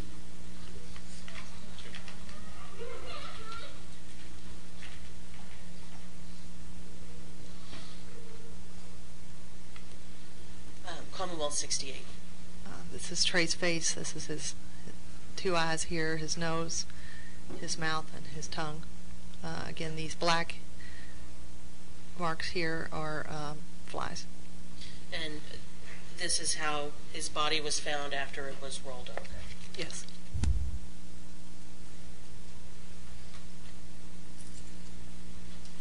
How long do you think, or if you have in your letter, how long were you and Detective Russ, or were you with Detective Russ going through the scene? You got there about 1:20 in the afternoon. You talked to the couple of neighbors. Right. How long were you going through the scene? You can estimate. Yeah. Well, I didn't start an interview with Miss Campbell, which I talked about earlier, until later.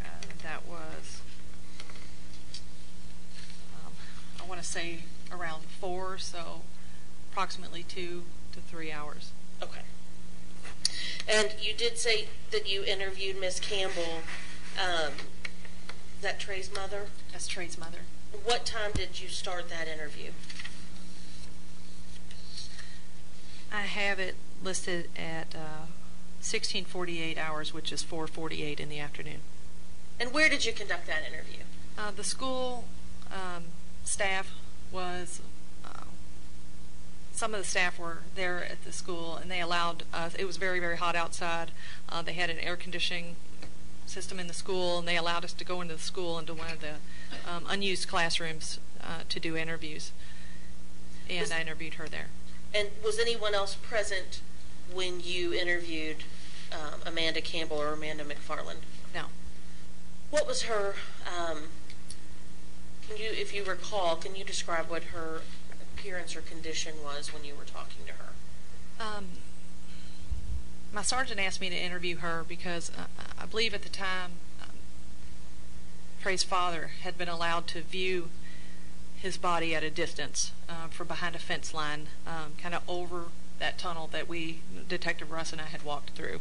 And we weren't sure who it was. Of course, if it is Trey, he's a juvenile. His parents want to know if that's him. His father looked at him from a distance and made what he believed to be a positive identification of his son without seeing his face. And based on his reaction, Amanda had a severe emotional outburst. We knew at that point that we needed to do more interviews more quickly, and that there are other detectives that had arrived on the scene that could continue doing the scene investigation with Detective Russ. So I was the one that was asked to interview Ms. Campbell. And you said that it was just the two of you in the classroom? Yes. And it started at 1648 or 448? Yes. How long did you speak with her that afternoon, if you know? Let's see. Or about how long? Sometimes I will go off tape and I'll give it time. I have to look and see. I went off tape at 17:02, which is 5:02 p.m. So 4:48 to 5:02? Yes, approximately 10 minutes. Yeah. Okay. And then what did you do next? From there, I interviewed Josh Gowker. And where did you do that? In the same classroom. Was it just you with Josh Gowker at that time? No, it was not. Who was there? Amanda Campbell. Reluctantly, I did want to interview him separately because she was emotionally distraught. He was concerned for her. He told me he wanted to keep her close. I said, that's fine if she wants to come in here, but she is not, I need your answers, only your answers, and she does not and cannot chime in or give any answers to any questions I asked you. She was compliant with that. Okay. And do you know what time you started that interview, or interview is the right term? I have 17:02, so he was outside waiting. I assume I brought him immediately in. So it would be 5:02 p.m. And when did it end? And I don't have a time that I concluded, but I would say it wasn't more than 15, 20 minutes at the most. Okay. And that was a recorded interview? Yes, both were recorded interviews. Okay. And what did you do next? At that point, I interviewed, I was advised that some of Trey's friends had arrived on the scene. So I interviewed a young man named Donovan Hudson, which is a cousin. He was a cousin of Trey's? Amanda called him her cousin. I don't know if it was a second cousin, and his father was actually her first cousin, but she referred to him as a cousin. Okay. And he was Trey's age. I'm sorry. Okay. So he was a teenager. He was a teenager. Yes. In what school? Where was that interview done? Same classroom. Was anyone present then? Yes, his father. Do you know his father's name? I believe it's Walter. Okay. Hudson. Yes. And how did you record that interview? Yes, I did. About how long, if you know or can estimate? Probably, again, about 10 minutes, 10, 15 minutes. Okay. What did you do next? I interviewed, Joey Ballard.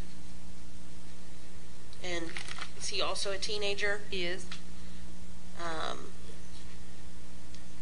Where did you interview him? In the same classroom. Was anyone present then? His mother, Tanya Bray. Okay. Did you record that interview? Yes, I did. What did you do next? There was a little bit of time between his interview, but then I interviewed Josh Young.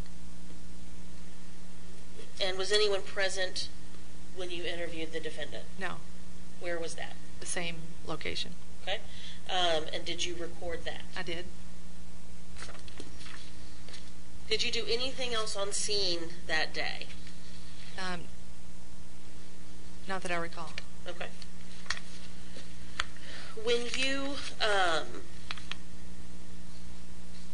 you interviewed Amanda, and Josh Gowker, and Donovan Hudson, and Joey Ballard, and Josh Young. Was there any discussion with those people about any trouble in the neighborhood or trouble with other kids? Yes. Okay. And you stated you did record all of those interviews? Yes. And then what do you do with those recordings?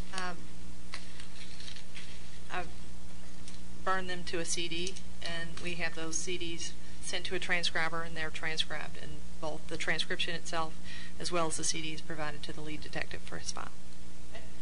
Your Honor, at this time, I would move to admit the defendant's statement. It will be Commonwealth 69, and move to play that into the record. Let's come up first.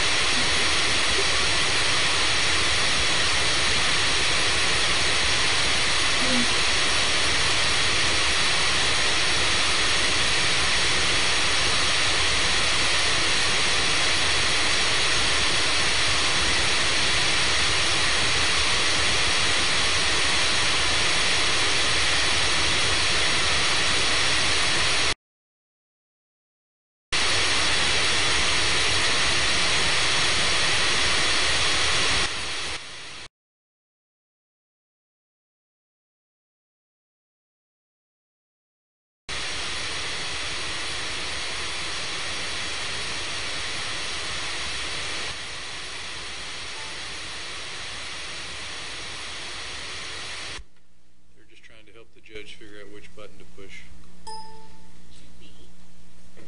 2B, and this is an HDMI cable? The other one. The other one.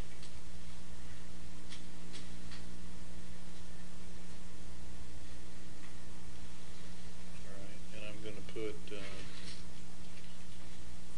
now Commonwealth has requested the introduction of the May 11, 2011 police interview with Mr. Young. The court is granting the introduction, and I'm going to push the presentation button so this recording, this digital recording, will actually go into the record. It will also be visible here in the, or audible here in the courtroom. I'm ready. Transcriber, this is Detective Lee Maroney. It's May 11th, 2011. Time is now 18:21 hours, and with me is Joshua Young.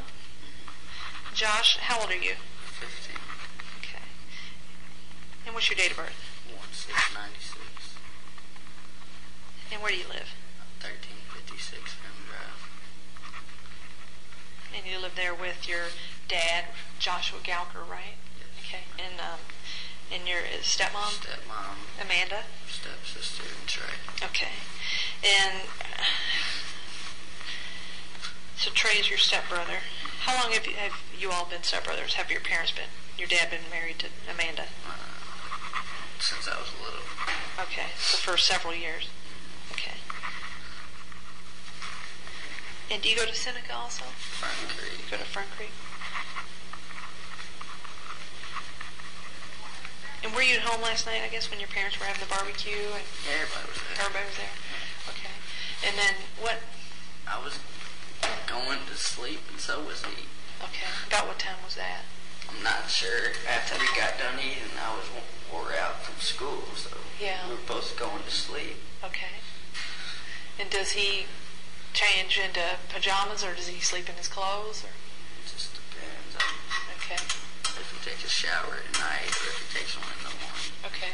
So your mom, or Amanda, said that he took a shower last night. Do you remember if he took a shower or a bath? Yeah, he took a shower. Okay. And do you remember what he had changed on? back into real clothes. Okay. Do you remember what those clothes were? Jeans, I believe.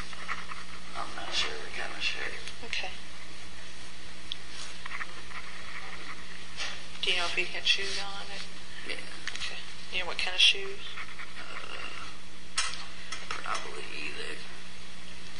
They're all black. All black. I don't know what kind they are. Okay. And do you all have separate rooms? Yeah. Okay. And did you ever see him go into his room? Well, like I was in my room and he was in the shower, and that's the last time I seen him, which was already after we ate and the barbecue was getting wrapped up. Okay. So, but you know he changed back into his regular clothes, so you saw him between after he got out of the shower.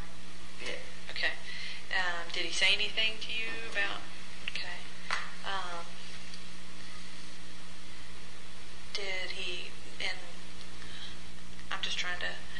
If you know anything about it, did he plan on sneaking out or doing anything like that? He would have told.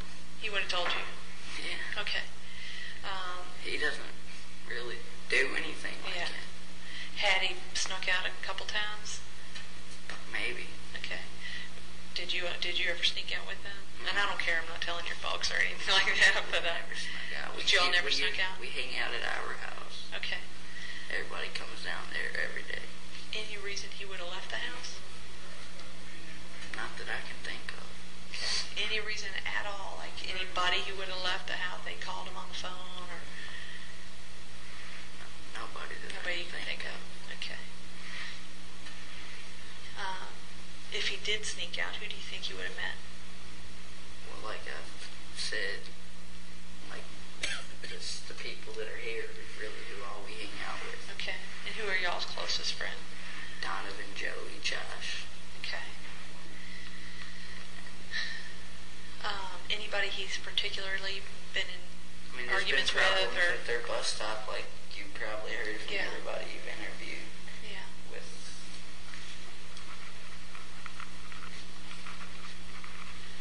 Have you been a party to any of that? Any trouble I don't go going to on? that. I don't go Oh, to that's that right. school, Okay. so I don't get offered to get on the bus there. Do you know any of the kids from the apartments over there after school that? Birdwood, no. Yeah. Okay. Has he said anybody's name that he's been beefing with? He or- really didn't have any problems except Okay. the bus stop. Okay. And has he mentioned anybody by name from the bus stop? Okay. And has he indicated, who these kids are, who they're friends with, or what they're doing at the bus stop? They tried to take his phone, Okay. gave it back. Okay. That was a couple weeks ago. Okay. And is he saying whose friends they are, or who they're hanging out He with? doesn't know him, I know. Okay. Probably Ray. You probably already Yeah. heard that name from everybody too. Okay. But Ray was close with him like we all are. So Ray's a good guy. Yeah. Your all's opinion. Okay. And is that Ray Carter? I don't know his Okay. last name. I've only met him a couple times. Okay. So there's no problems with Ray, to your knowledge. Okay. Have you heard any rumors or anybody talking out here Nobody that has knows theories about what happened or? Nobody knows him. Okay. All right. Well, I'm talking to all the other guys too, and told your dad, Amanda, there's going to be rumors flying around about this, and some of them will be true and some of them won't, and that it's our job to determine which ones are true and which ones are not, but we need to know all of them. So if you hear anything, of course, tell your dad, tell Amanda, and have them call us. We'll look into it. We don't know a whole lot right now, but these are the early steps that we take in any investigation. But since you were, lived with him and we're so close to him, obviously you're a key person that we want to talk to. And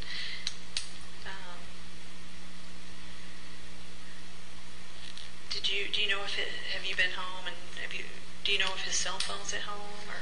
I don't know if any of his stuff. I know his book bag, his backpack. Okay. Okay. I didn't see his shoes where he took them off when he got in the shower, so I'm assuming he had them on. Okay. Well, he wouldn't have left the house without shoes. Yeah. And would you have seen him? Do you all get up in the morning at the same time? I get up way earlier because I got to go to the compound because my school's so far out. Okay. So, Did you happen to see his room or glance in his room today? His room's upstairs. And you sleep downstairs? The doors are closed, and then there's the stairs. Okay. His room's up there, but I didn't even check because he doesn't get up to after me. Does anybody else have a room upstairs? His sister, Okay. And she's how old again? Young? 8. 8? Okay. Does she get up around the same time he does? Or? She gets up, I think. She's in elementary school, so she gets up later than all of us. Okay. Okay. And do you guys get yourself ready for school, or is Amanda get you up? Ready. Okay. And today your mom wasn't working or anything? What about your dad? Does he work? He wasn't working today. Where's your dad work? I mean, He does all kinds of jobs. okay. So just whenever somebody needs help. Yeah. Okay. All right. Well, if there's anything you can think of, or anybody you think we should talk to, think about it and let us know. So I appreciate your time. Any questions you have for me, or? Oh, yeah. All right. Thanks for your time.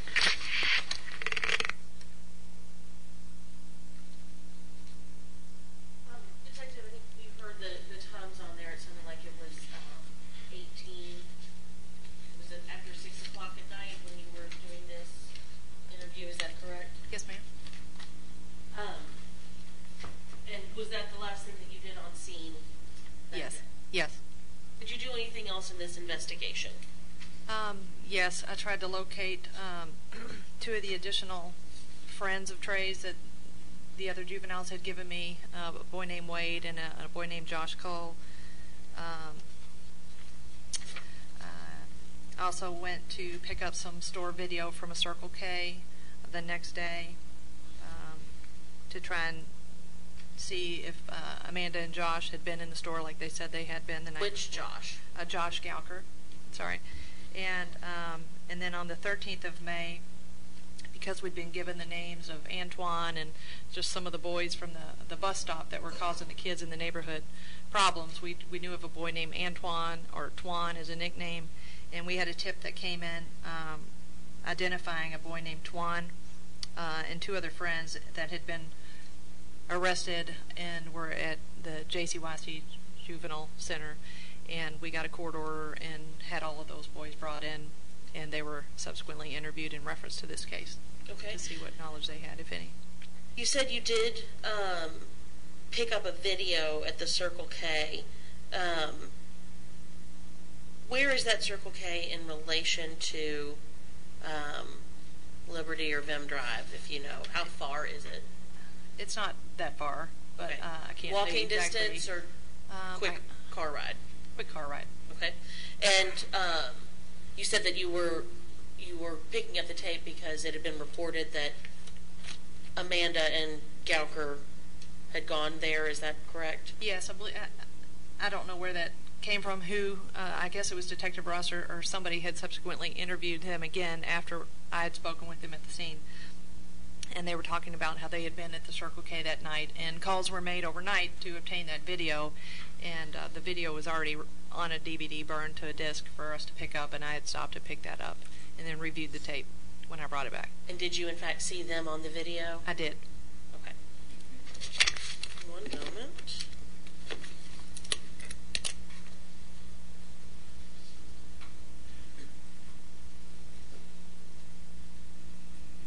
Check it. I don't have any other questions for you now. I'm sure Okay. that. Okay. Cross-examination.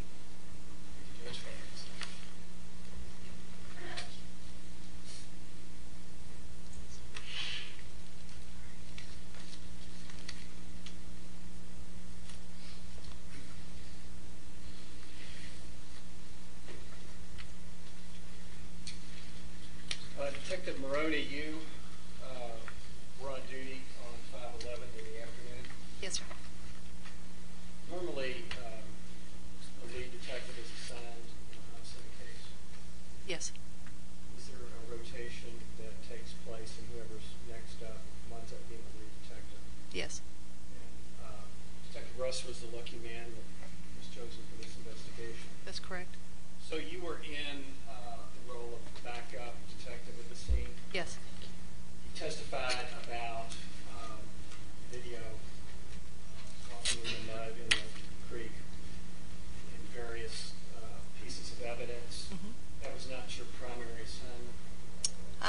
didn't really have a primary assignment. Initially, originally I was requested to do the scene.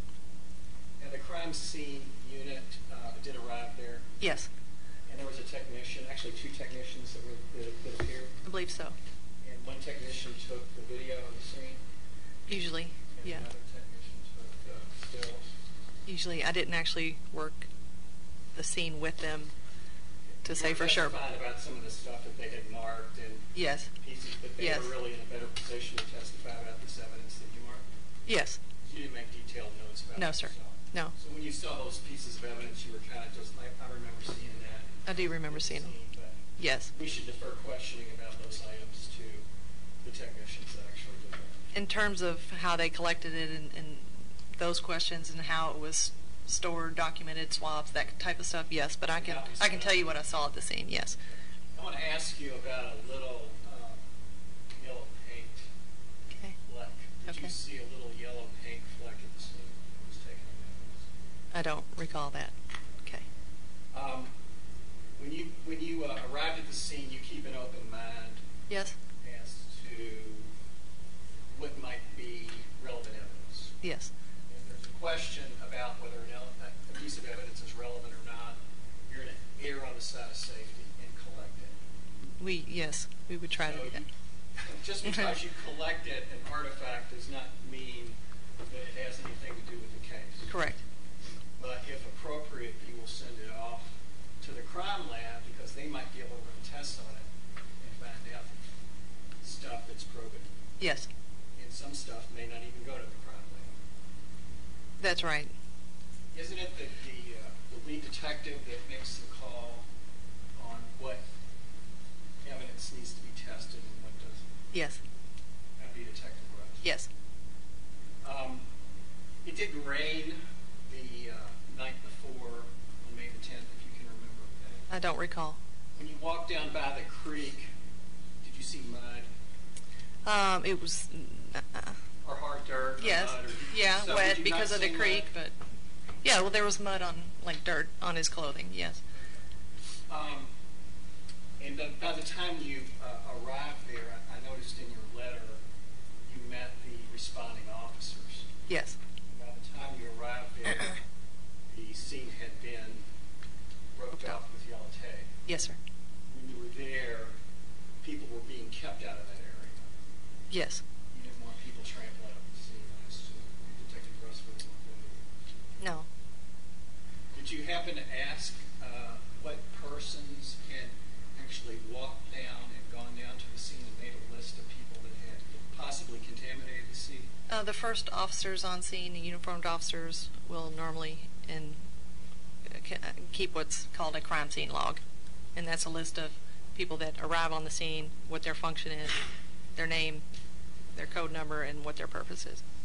And would it be the lead detective that would make the determination of when the ambulance or when the body would be removed and taken to the morgue? No, Whose decision was that? the coroner. And was the coroner there while you had arrived? The coroner was there, not prior to my arrival, because our investigations take some time and we have to process the scene. They don't always come out because they can be standing there for hours. The coroner will defer to the police investigators with respect to when to remove the body. Yes. Were you there when the body was actually removed? I don't recall being there when he was physically removed. No. Do you remember seeing Trey's back and taking good notice of his back? I wouldn't say I took great notice I because, should say yes. notice. Did you Yes. notice him? Did you happen to see that footprint on his back? He had what appeared to be noted as footprints. I didn't get It looked like close footprint, enough that I whatever could it was, we don't determine. know. Yes. What about, did you notice any other footprints around in the mud? Take note of that? No, I did not. You have a... Again, I didn't Sure. document You the have a scene record in responsibility. written form. Yes. You have a little notepad you carry around with you. Yes.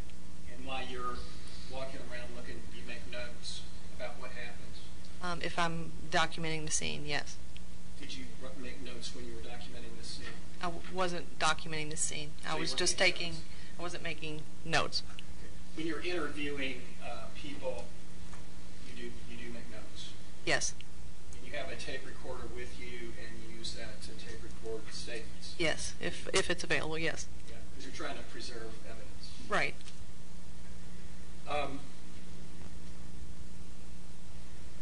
I neglected to mention that Major Burbrick was there and Lieutenant Thompson were both there at the scene when you arrived. That's correct. And were they pretty much directing traffic, or was, No. Detective Roberts pretty much directing traffic? Not Detective Roberts, Detective Rush. When I arrived, Detective Russ wasn't there yet, so. Okay. And at what point did he take over as far as taking control of the investigation? As soon as he arrived.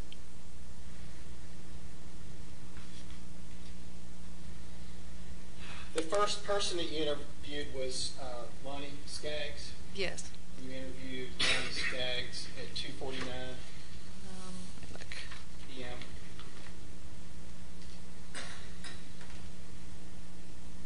Yes. And is it fair to say that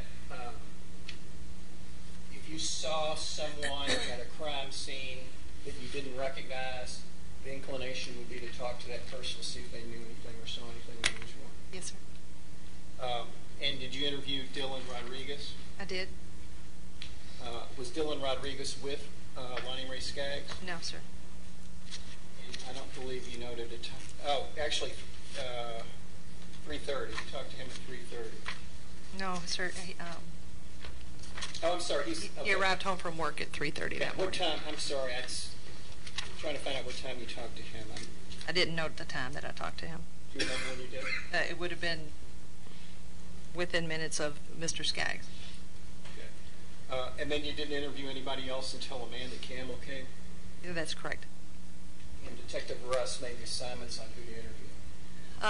It's kind of complicated because we had sergeants that arrive and other commanding officers, lieutenants, and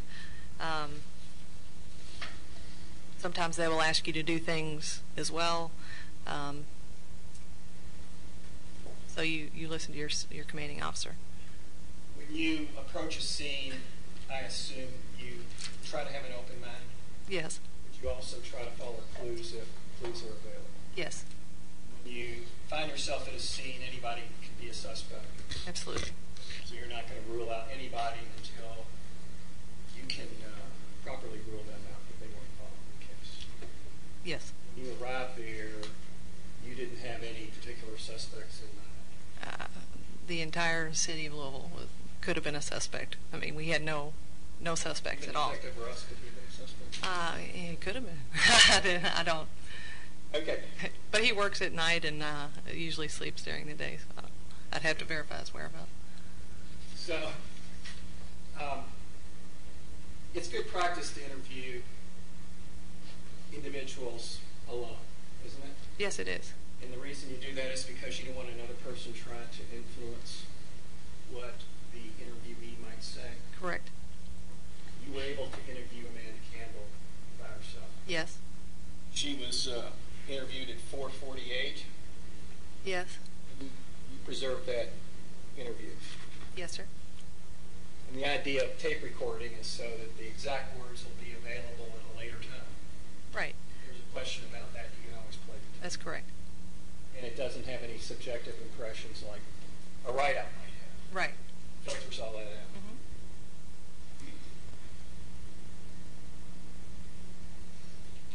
Amanda mentioned problems with the kids at Bridgewood. Yes. And she was concerned that the Bridgewood kids have been coming I over. object to hearsay, Your Honor. No. Come on.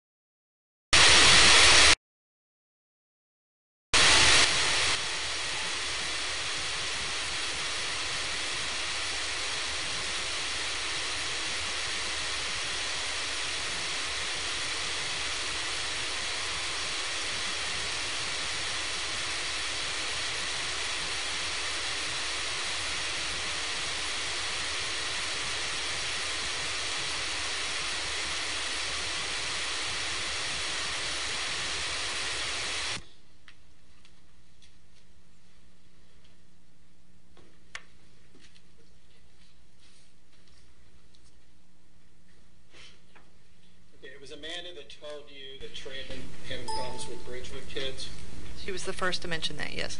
and that the boys had been coming over and jumping their kids and stealing stuff from them? Yes. She also told you that Trey had his cell phone stolen but got it back recently? Yes. Now, you also talked with Galper. Yes, sir. You began your conversation with him at 5:02. Yes, sir. During the time you were doing interviews, is it true that Detective Russ was also talking to people at the scene? I can't say what he was doing. Can you multitask? No, I can't. Not from inside, I can't. Okay. Mr. Galker also mentioned to you that there were a group of black kids from Bridgewood that had been jumping kids from the neighborhood. Yes. And Amanda was present when he said that. Yes. And that was the same thing that Amanda had said. Correct. He said that they had taken Trey's phone but given it back. Yes, sir. He also introduced the name of a kid named Ray that was some sort of a contact. He apparently was a black kid in the neighborhood that knew the Ridgewood kids. Yes, I think he was the kind of the middleman between. Go-between. Yes. And he also said the problems had persisted for about 3 weeks. Yes, sir. And he was complaining about the fact that the police hadn't done anything about the problem. He said that the police... Objection, hearsay. Overruled. He said the police had been contacted. He was complaining about that pretty vigorously. Yes, he said all that they were doing was taking reports. Did he use the N-word? Yes, he did. Okay. And did you ever follow up to see if, in fact, there had been complaints made from any people or families in the neighborhood to complain about any Bridgewood kids? No, everything I gave it over to the Turned it over. lead detective. All right. He said the Bridgewood kids came over to hang out with Ray. Oh, I'm sorry. When you say the question you just said, did I do any follow up to see if there were any other kids? You said you didn't know about follow-up. I'm shifting back to what Galper said now. I'm just saying we did do some follow up to see who the kids were from Bridgewood that might have been involved with the kids. So You're ahead of me. I was Okay. saying, did you All right. follow up to see if, in fact, people Had made in reports. that area had actually made police reports about being terrorized? no, I did not do that.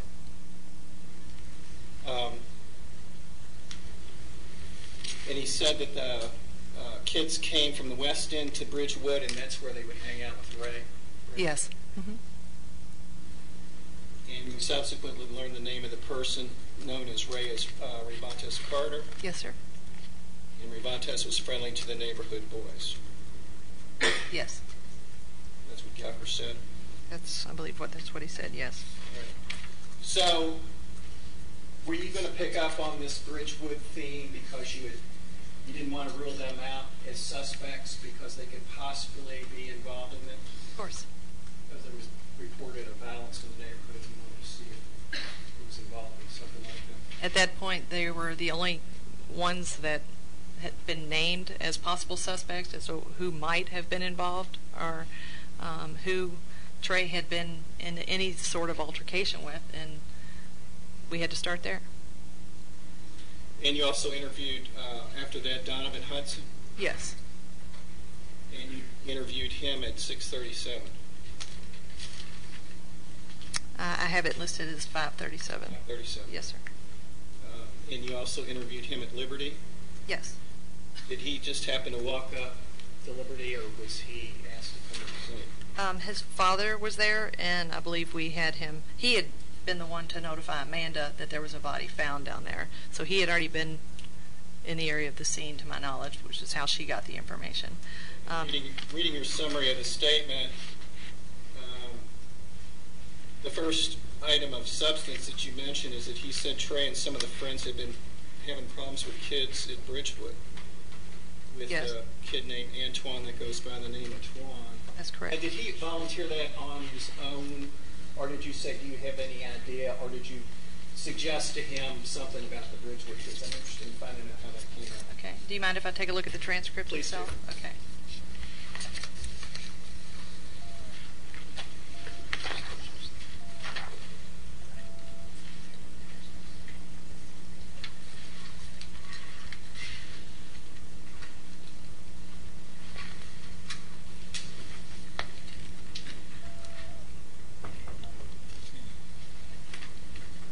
Looks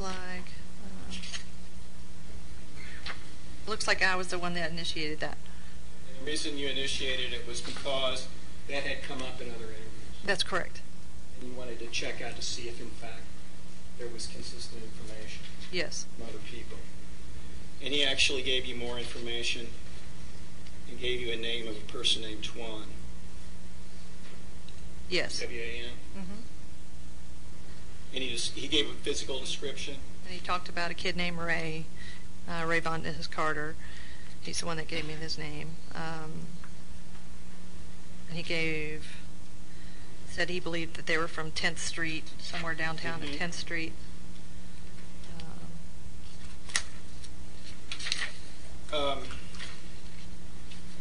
And then you Gave a interviewed. description, yes. Oh, go ahead.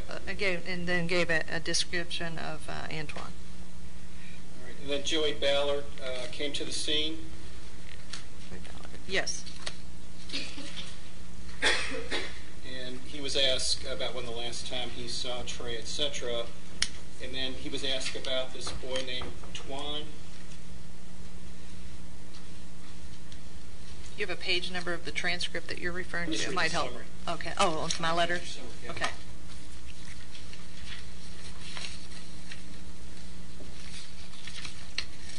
Okay, I'm sorry. What was the question? And I guess what I'm going to ask you is, did you yourself bring up the question in the Bridgewood kids, or did Joey Ballard start up with that and say, oh, I think I know who did it, it's the Bridgewood kids? Again, I'd have to look through the transcript itself to be specific. Could you do that, please? Sure. Is there anything of reference you want me to go directly to, or do you want me to start from Just the how beginning? that started. Okay. Do you have a page number that you No, want me to ma'am, I'm not reference? looking at the Okay. transcript. Okay. Just reading off the letter. Okay.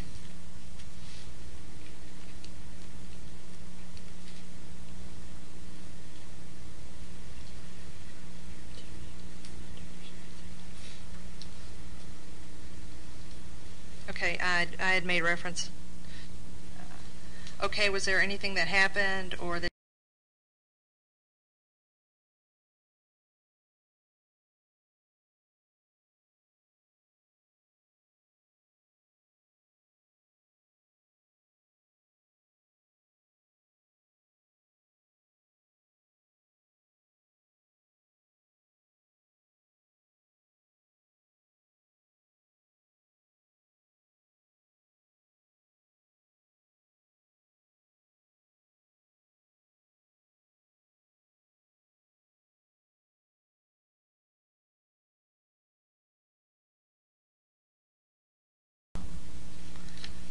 I only have It's a discovery. 4 pages of report. All right, on the last page of your letter of, Right. yeah, I was giving you the discovery.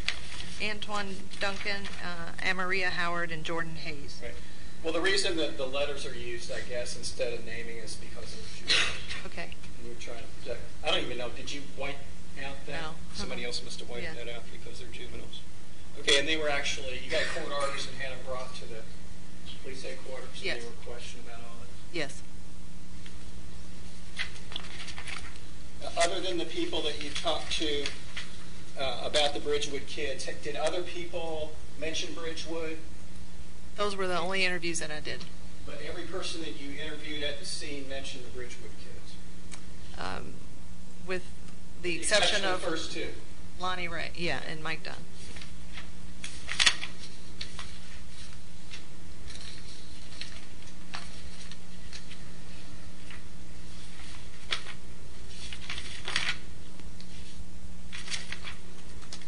Excuse me for 1 second. What do you want me to do?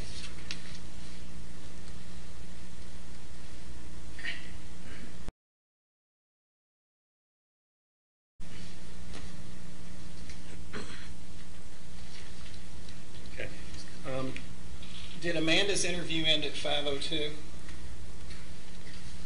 Yes, Yeah. I believe that's what I testified to. Yes, sir. Okay, and Gallagher was from 5:02, and I have 5:16.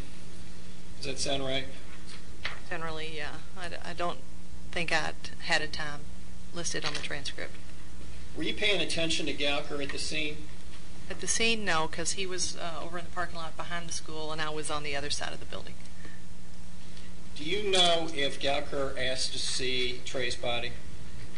He asked if we could show him a picture He was interested in seeing a picture of to see Trey's body. if he could identify whether or not it was Trey. He didn't ask to go down there and see the body? I just recall him saying, can we... I don't object to hearsay.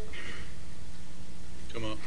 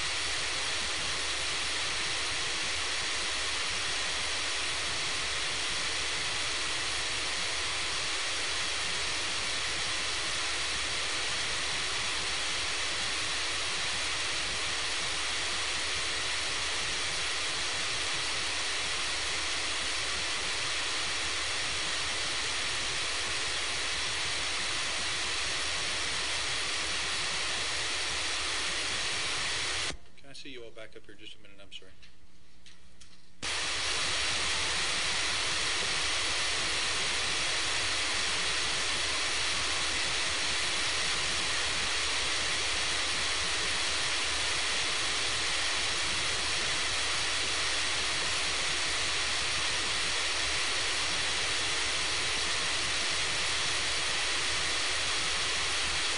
Okay, go ahead. Thank you. Okay.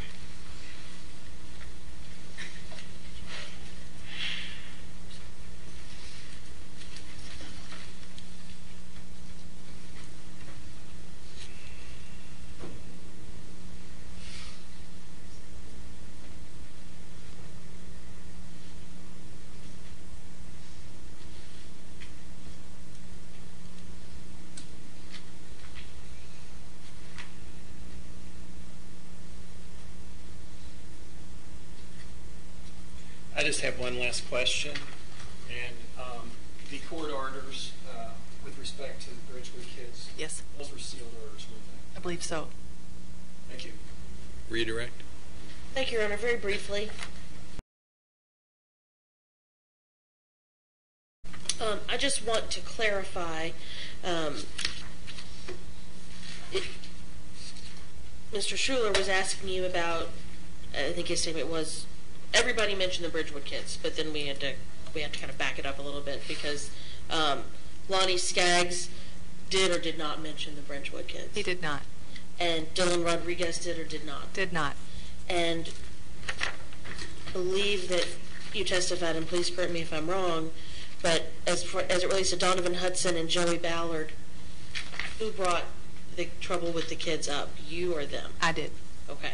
So is it correct to say the only people who on their own mentioned the trouble with the kids are Josh Gauker, Amanda Campbell, and Josh Young? That's correct. Thank you. That's all I have. Okay, let me just correct you on that. But first of all, let me just ask you about Lonnie Skaggs was an adult. Yes, He didn't live on Bim Drive. he was on Kramer's. And Dylan Rodriguez was an adult, and he didn't live on Bim Drive. Correct. Now, Joshua Young brought up Bridgewood in response to your question. Correct. Yes. You asked him about Bridgewood. Yes. He said he didn't think it was a big deal. I don't remember him saying that he didn't think it was a big deal. I just remember that, I mean, I can look directly what he said, but I don't recall him saying it wasn't a big deal.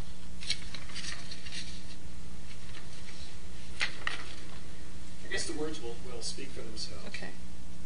During his interview, if you could just find those, but he was, Okay. yeah, they will speak for themselves. But Okay. can you just, and I know the jury's already heard that, but maybe we need to highlight it, since just to clarify how that was brought up. The bottom of page 4 of the transcript.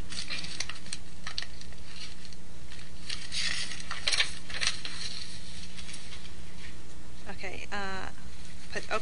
Anybody he's particularly been in arguments with, or, I mean, Josh says, there's been problems at their bus stop, like you probably heard from everybody you've interviewed. Yeah, Josh says, with. I ask, have you been a party to any of that? Any trouble going on? I don't go to that school. Oh, that's right, okay. So I don't get off or get on this bus there. I asked, do you know any of the kids from the apartments over there after school? That he says very few of them I know. I say, okay, has he said anybody's name that he's been beefing with? Young, he really didn't have any problems. Maroney, okay. Young, except the bus stop. Maroney, okay. And has he mentioned anybody by name from the bus stop? Young, Maroney, okay. And has he indicated, who these kids are, who they're friends with, or what they're doing at the bus stop? Young. They tried to take his phone. Maroney, okay. Young, and gave it back. That was a couple of weeks ago. Maroney, okay. Is he saying whose friends they are or who they're hanging out with?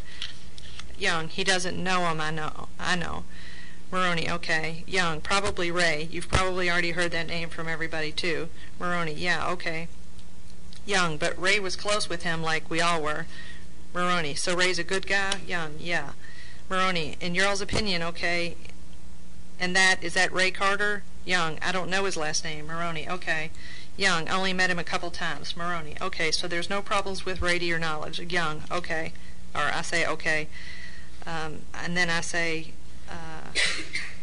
have you heard any rumors or anybody talking out here that has theories about what happened? Or Young, nobody knows anything. And I go on to say, okay, all right, well, and talking to all the other guys too, and I told your dad and Amanda there's going to be rumors flying around about this, and some of them will be true and some of them won't, and that's our job to determine which ones are true and which ones are not, but that we need to know all of them. So if you hear anything, of course, tell your dad, tell Amanda, and have them call us. We'll look into it. We don't know a whole lot right now because these are the early steps that we take in any investigation, but since you were, lived with him and were so close to him, obviously you're a key person that we want to talk to. Do you know have you been home, and do you know if his cell phone's at home or Young? Okay, if that's not done involved Bridgewood, we can probably touch on it. Okay. Now, the timing is really important. Okay. And I want to make sure the jury knows the timing. Joey and Donovan were interviewed after Amanda, Yes. after Galper, Yes. and prior to Young. Prior to Young, yes. Thank you. Okay. Anything else? Were you correct when you testified that in fact the defendant had not said, I don't think that's a big deal with the kids? Yes, that was correct. Okay, that's all. Any questions from the jury of Detective Maroney? Okay, we have at least one. Anybody else? Here's your chance. Okay, if you have a question, write it down. Let me know with a show of the hand. The deputy will bring it up to me. I will look at it, decide whether we can ask it. Can I have the attorneys up here, please?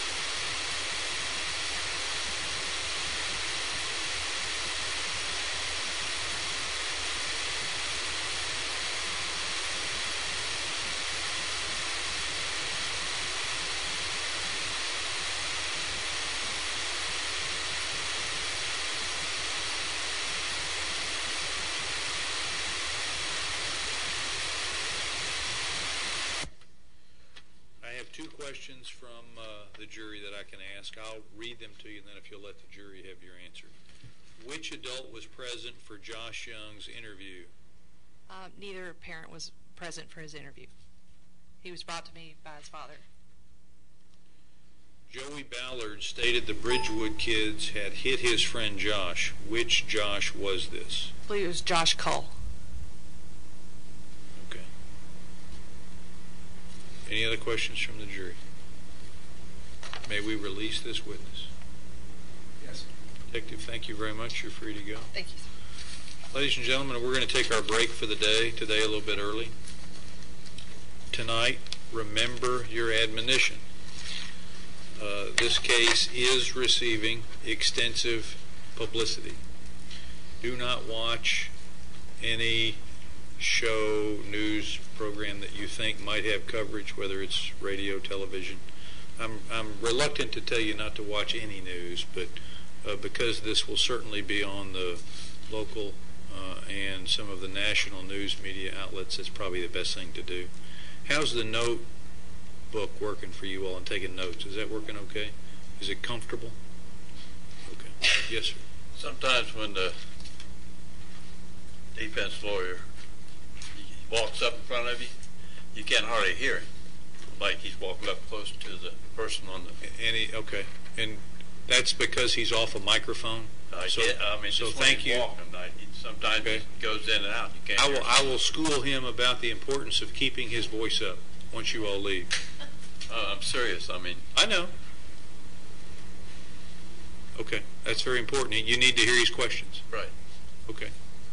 All right, leave your notepads here. We're going to resume tomorrow morning at 9 o'clock. See you back then. All rise for the departing jury.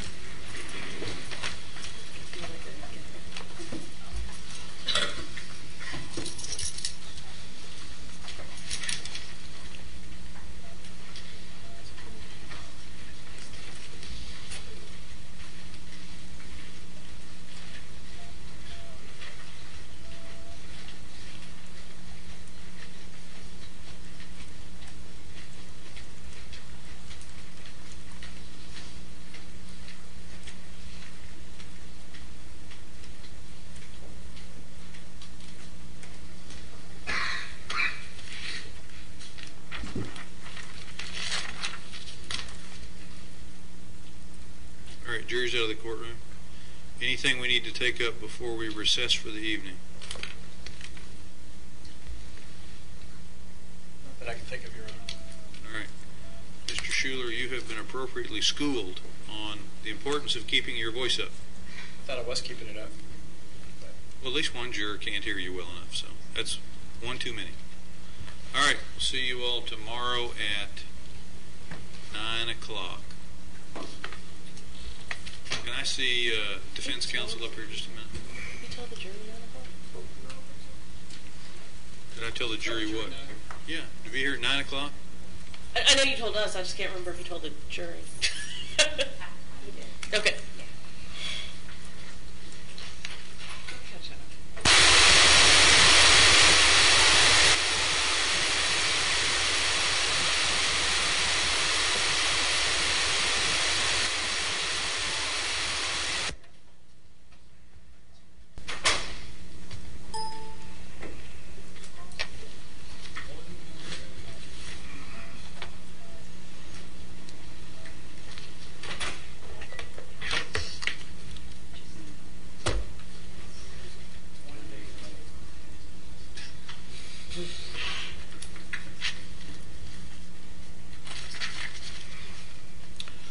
Trivia.